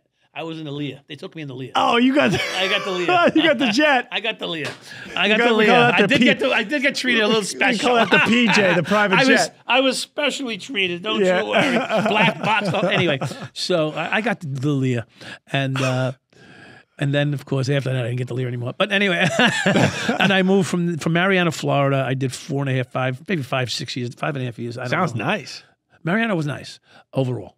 So they were like Overall. medium facilities. This is a high, but Really? yeah, it's a high. But you're not walking main line as a cop, are you? Oh, yeah. Really? Oh yeah, first day. Yeah. Wow. Yeah. Well, I went from the hole. I went to mainline in MCC, New York. Oh, okay. Yeah. So when they transferred me to Mariana, there's probably 100 cops in Mariana doing time. Really? Yeah. Okay. So, Of course, no one knows that. why? Because they're all deep. Yeah. They're not public in the front page of the paper. Although many of them were Miami cops. The Miami River cops were there with me. Right. So that everybody knew them. And they ran the place, Wow. Oh, yeah, no. Just like they like were regular inmates. Regular inmates. They Wow. ran the weight room. They ran this. They Did They were Cuban guys. They were with the Cuban course, guys. They of all took course. care of each other, Oh, bro. my God. And they were in there for taking down taking big dope numbers. and taking big numbers. Yeah. Did they actually move drugs? Roman Rodriguez, the whole crew. Did they run drugs in prison too? No. No. They were legit. They They were legit They were dirty good cops. guys. They were Yeah. dirty. Right. So they didn't. Well, they grew up with Willie Falcone and Sal Yeah, Magluta. right. They grew up with. They were their That's best friends from crazy. high school. So when they hit it big, and What are you gonna do? it's What are you hard. gonna do? How do you return? Just your give me friends? some money. Yeah, Come on. yeah, 'cause Just give me some feed money. Feed me. God, can't this country just accept a little corruption? A little squeeze, but you know what? They want to monopolize corruption. Yeah, they want wanna to say, control it. we want state corruption. We want to say, I'm a Politico.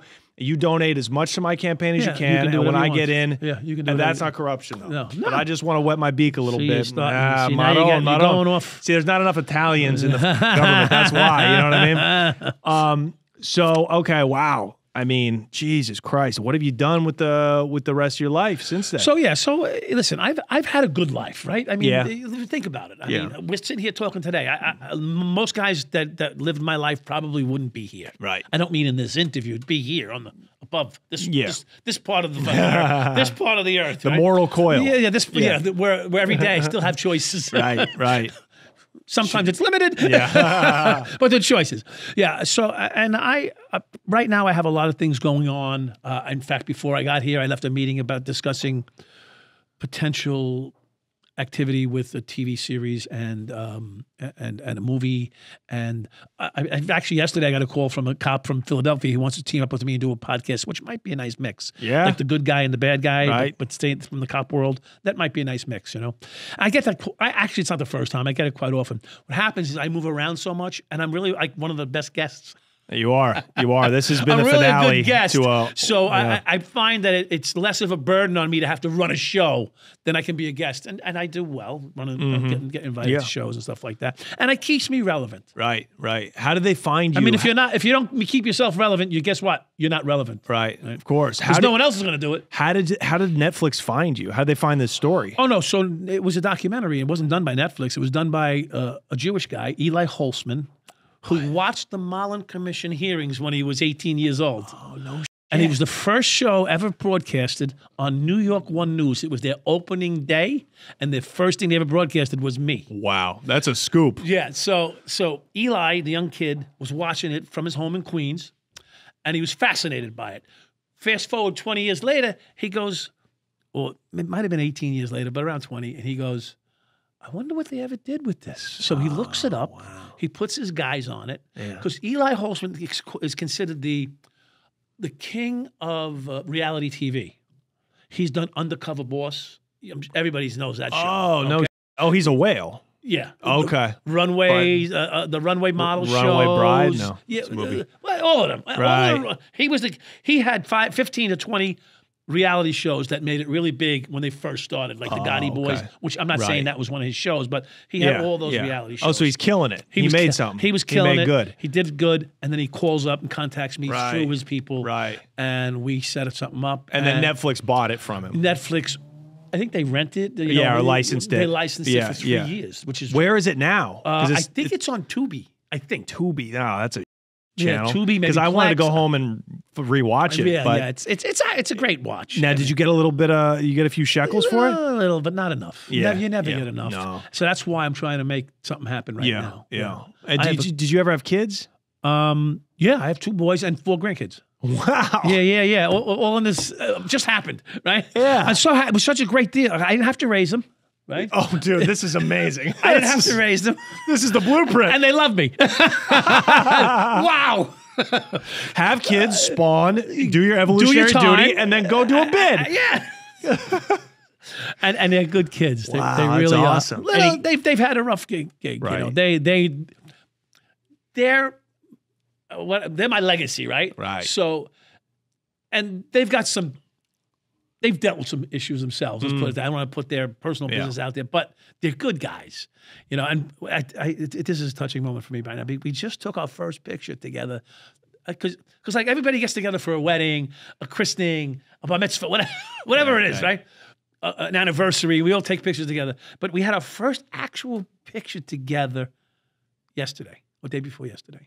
Where the three of us was just sitting together having a burrito at Bubba's Burrito in Islip. Hey, that's a free plug. Bubba's Burritos, banging. Wow. Banging place. There you go. If you're you on go the out to island. Islip, Yeah. no question. East- Bubba, you owe me, mother.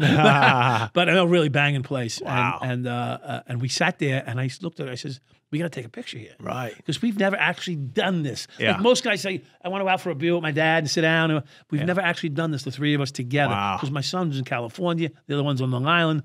They become cops? No. Thank God, right? No, yeah, no. Yeah. You know what? I would have been okay with it, Right. but I preferred that they didn't because their career would have been really difficult. Right. You know, Being your son. Yeah, this would have been difficult, and but I feel bad that was maybe denied in their head too. If they wanted that, I feel like they probably said, "I don't want to be a cop. My dad was. He got all jammed up." And, Yeah. You know, so, but. One of the things that's interesting, they actually get treated fairly well by the police when they get pulled over. I don't, but they do. This is like the cops have some compassion for them. Right. Oh, that was your dad? Yeah. How was he? All right, go ahead. You know, fair. I got some. Yeah. You know, Yeah. because they're little compassion in them. Yeah. Oh yeah. I'll tell you my funny story. The first time I actually got pulled over, I was coming. I can't believe this. I'm coming. I shouldn't say my first time because I've been pulled over maybe a dozen times in the last 10, 15, 20 years now. Did they pull you over still, like intentionally? No. Like he? No, Okay, no, okay, I okay. wouldn't say that. You're I just a mean, crazy driver. I'm a cop. Don't say that. No, I was a cop. Oh, no, you really never were a cop. You were bad. Okay. Anyway, so I'm coming over the Guinea Gangplank. What's Staten Island? Yeah, there we go. Oh, the Verrazano. The Verrazano. The Guinea Gangplank. Yeah, well, that's what they call it. Right? It's great. Isn't that what it's called? Yeah. I don't know. I mean, my Italian friends, they know. They'll tell you. You put your wife beater on, you go over to Guinea Gangplank. So anyway, actually, I was coming over from Jersey into Staten Island, and I'm hitting 440, and I'm making moves, and when you come off, it's 65, 70 in Jersey, right? When you hit Staten Island, it's 45. Yeah, it's cold over there. It's the breeze. No, it's 45 miles an hour. Oh, oops. The breeze too. The breeze slows down. It's been a long day. So now, so I slow it down, but not fast enough, and the cop pulls right in behind me, pulls me over, and he gets out of his car. Now you got to realize he's got these stripes that I've never seen on cops today. They wear these stripes on their sleeves. Now, we had them in the patrol guide when we were young cops. No one wore them because no one gave a Right. But I see this guy walks up with his stripes on his sleeve, and I'm looking at him, I'm like, what is this? What is this, corporals and whatever? I don't know what these are, but I've seen them. And they're the stripes that you wanted. These are the stripes that give you longevity. Every stripe is 5 years. This guy had 5 or 6 of them on his sleeve. Wow. So he'd been around. So he pulls me over, license registration. I go, hand him my license. Michael Dowd. He goes, I'm like, oh boy, I don't even remember what I said to him. I might have said, I used to be on the job. Something. I don't remember. And he comes back and he looks at me and he goes, I was on the job when you got jammed up. Wow. I said, He goes, slow it down. Have a good day. Be careful. There you go. And I bet It was nice. And most cops are most cops like that? No, if they know you and know your story? I would say that they probably would be. Mm-hmm. It might be against their inherent grain to be kind to me, but if they take a moment and think, the guy's all jammed up, he lost his career, he went to prison, I'm a knock-around guy. What did I do? I went a little fast. Can you give me a break? You know what I mean? Yeah. Most guys are probably going to give me a break, but not everyone. Right. Yeah. Well, because they don't work in an environment that you worked in. They don't know what it's like to be in the hood. They're starting to know. Yeah. They're starting to know. Oh, really? It's starting to get rough out there? To know. They're starting to realize. I get calls all the time. Yeah. I get them all the time. You're talking about like local guys now calling me or sending me messages. I don't blame you. This is getting ridiculous. We can't do our job. Right. This is dangerous. What's the worst precinct now, do you think, in the city? In the 5 boroughs? Well, Brooklyn 7-5 is still the worst. Yeah. Yeah. East New York. Yeah. Brownsville, It's East still New the York. worst. Yeah. That whole section there. But I would say that's it in the city. Yeah. But you may have something in Harlem, but not Well, really. the Bronx, it seems like everybody's getting shot there. The Bronx, the Bronx is very condensed. It's a lot of high-rise condensed situations. Right. So people elbow you, you shoot them quick. There's no room in them to spread out. Last question, do you think cops are on the take anymore?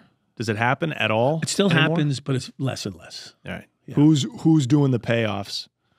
Who's running the city when it comes to dope?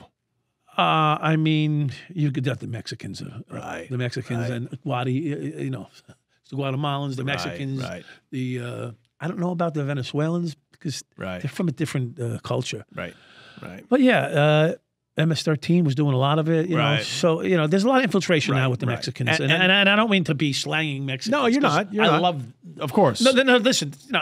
I have Mexican friends that aren't slinging. Right. But. I have Guatemalan friends that I work with, because if you work in the trades, you work with these people. Right. And they're hardworking. Yeah, they're great. But they're also the kingpins. They control the supply now. They control everything. So, and they put their people in places throughout the cities. And they probably... It still may be being distributed by the local black guy or a local Hispanic guy or some white guy's got his own little internet site. Right. Keep it clean. They're selling dope on the internet now, I mean, that's, I guess, I'm not in the dope game, so I don't know it as well, but I know how it operates. Right. I mean, people talk to me. Right, of course. But if cops are on the take, it's hush hush, and it's not institutionalized like it was back in the 60s through the 80s. It wasn't as acceptable. Right. I wouldn't call it institutionalized. It wasn't as acceptable. Back then it was, all right, just don't say nothing. Right. He's that guy. Yeah, right. Today it's like, you wouldn't want them to know. No. Or have a clue. It's very individualized. Very individualized, small pocket.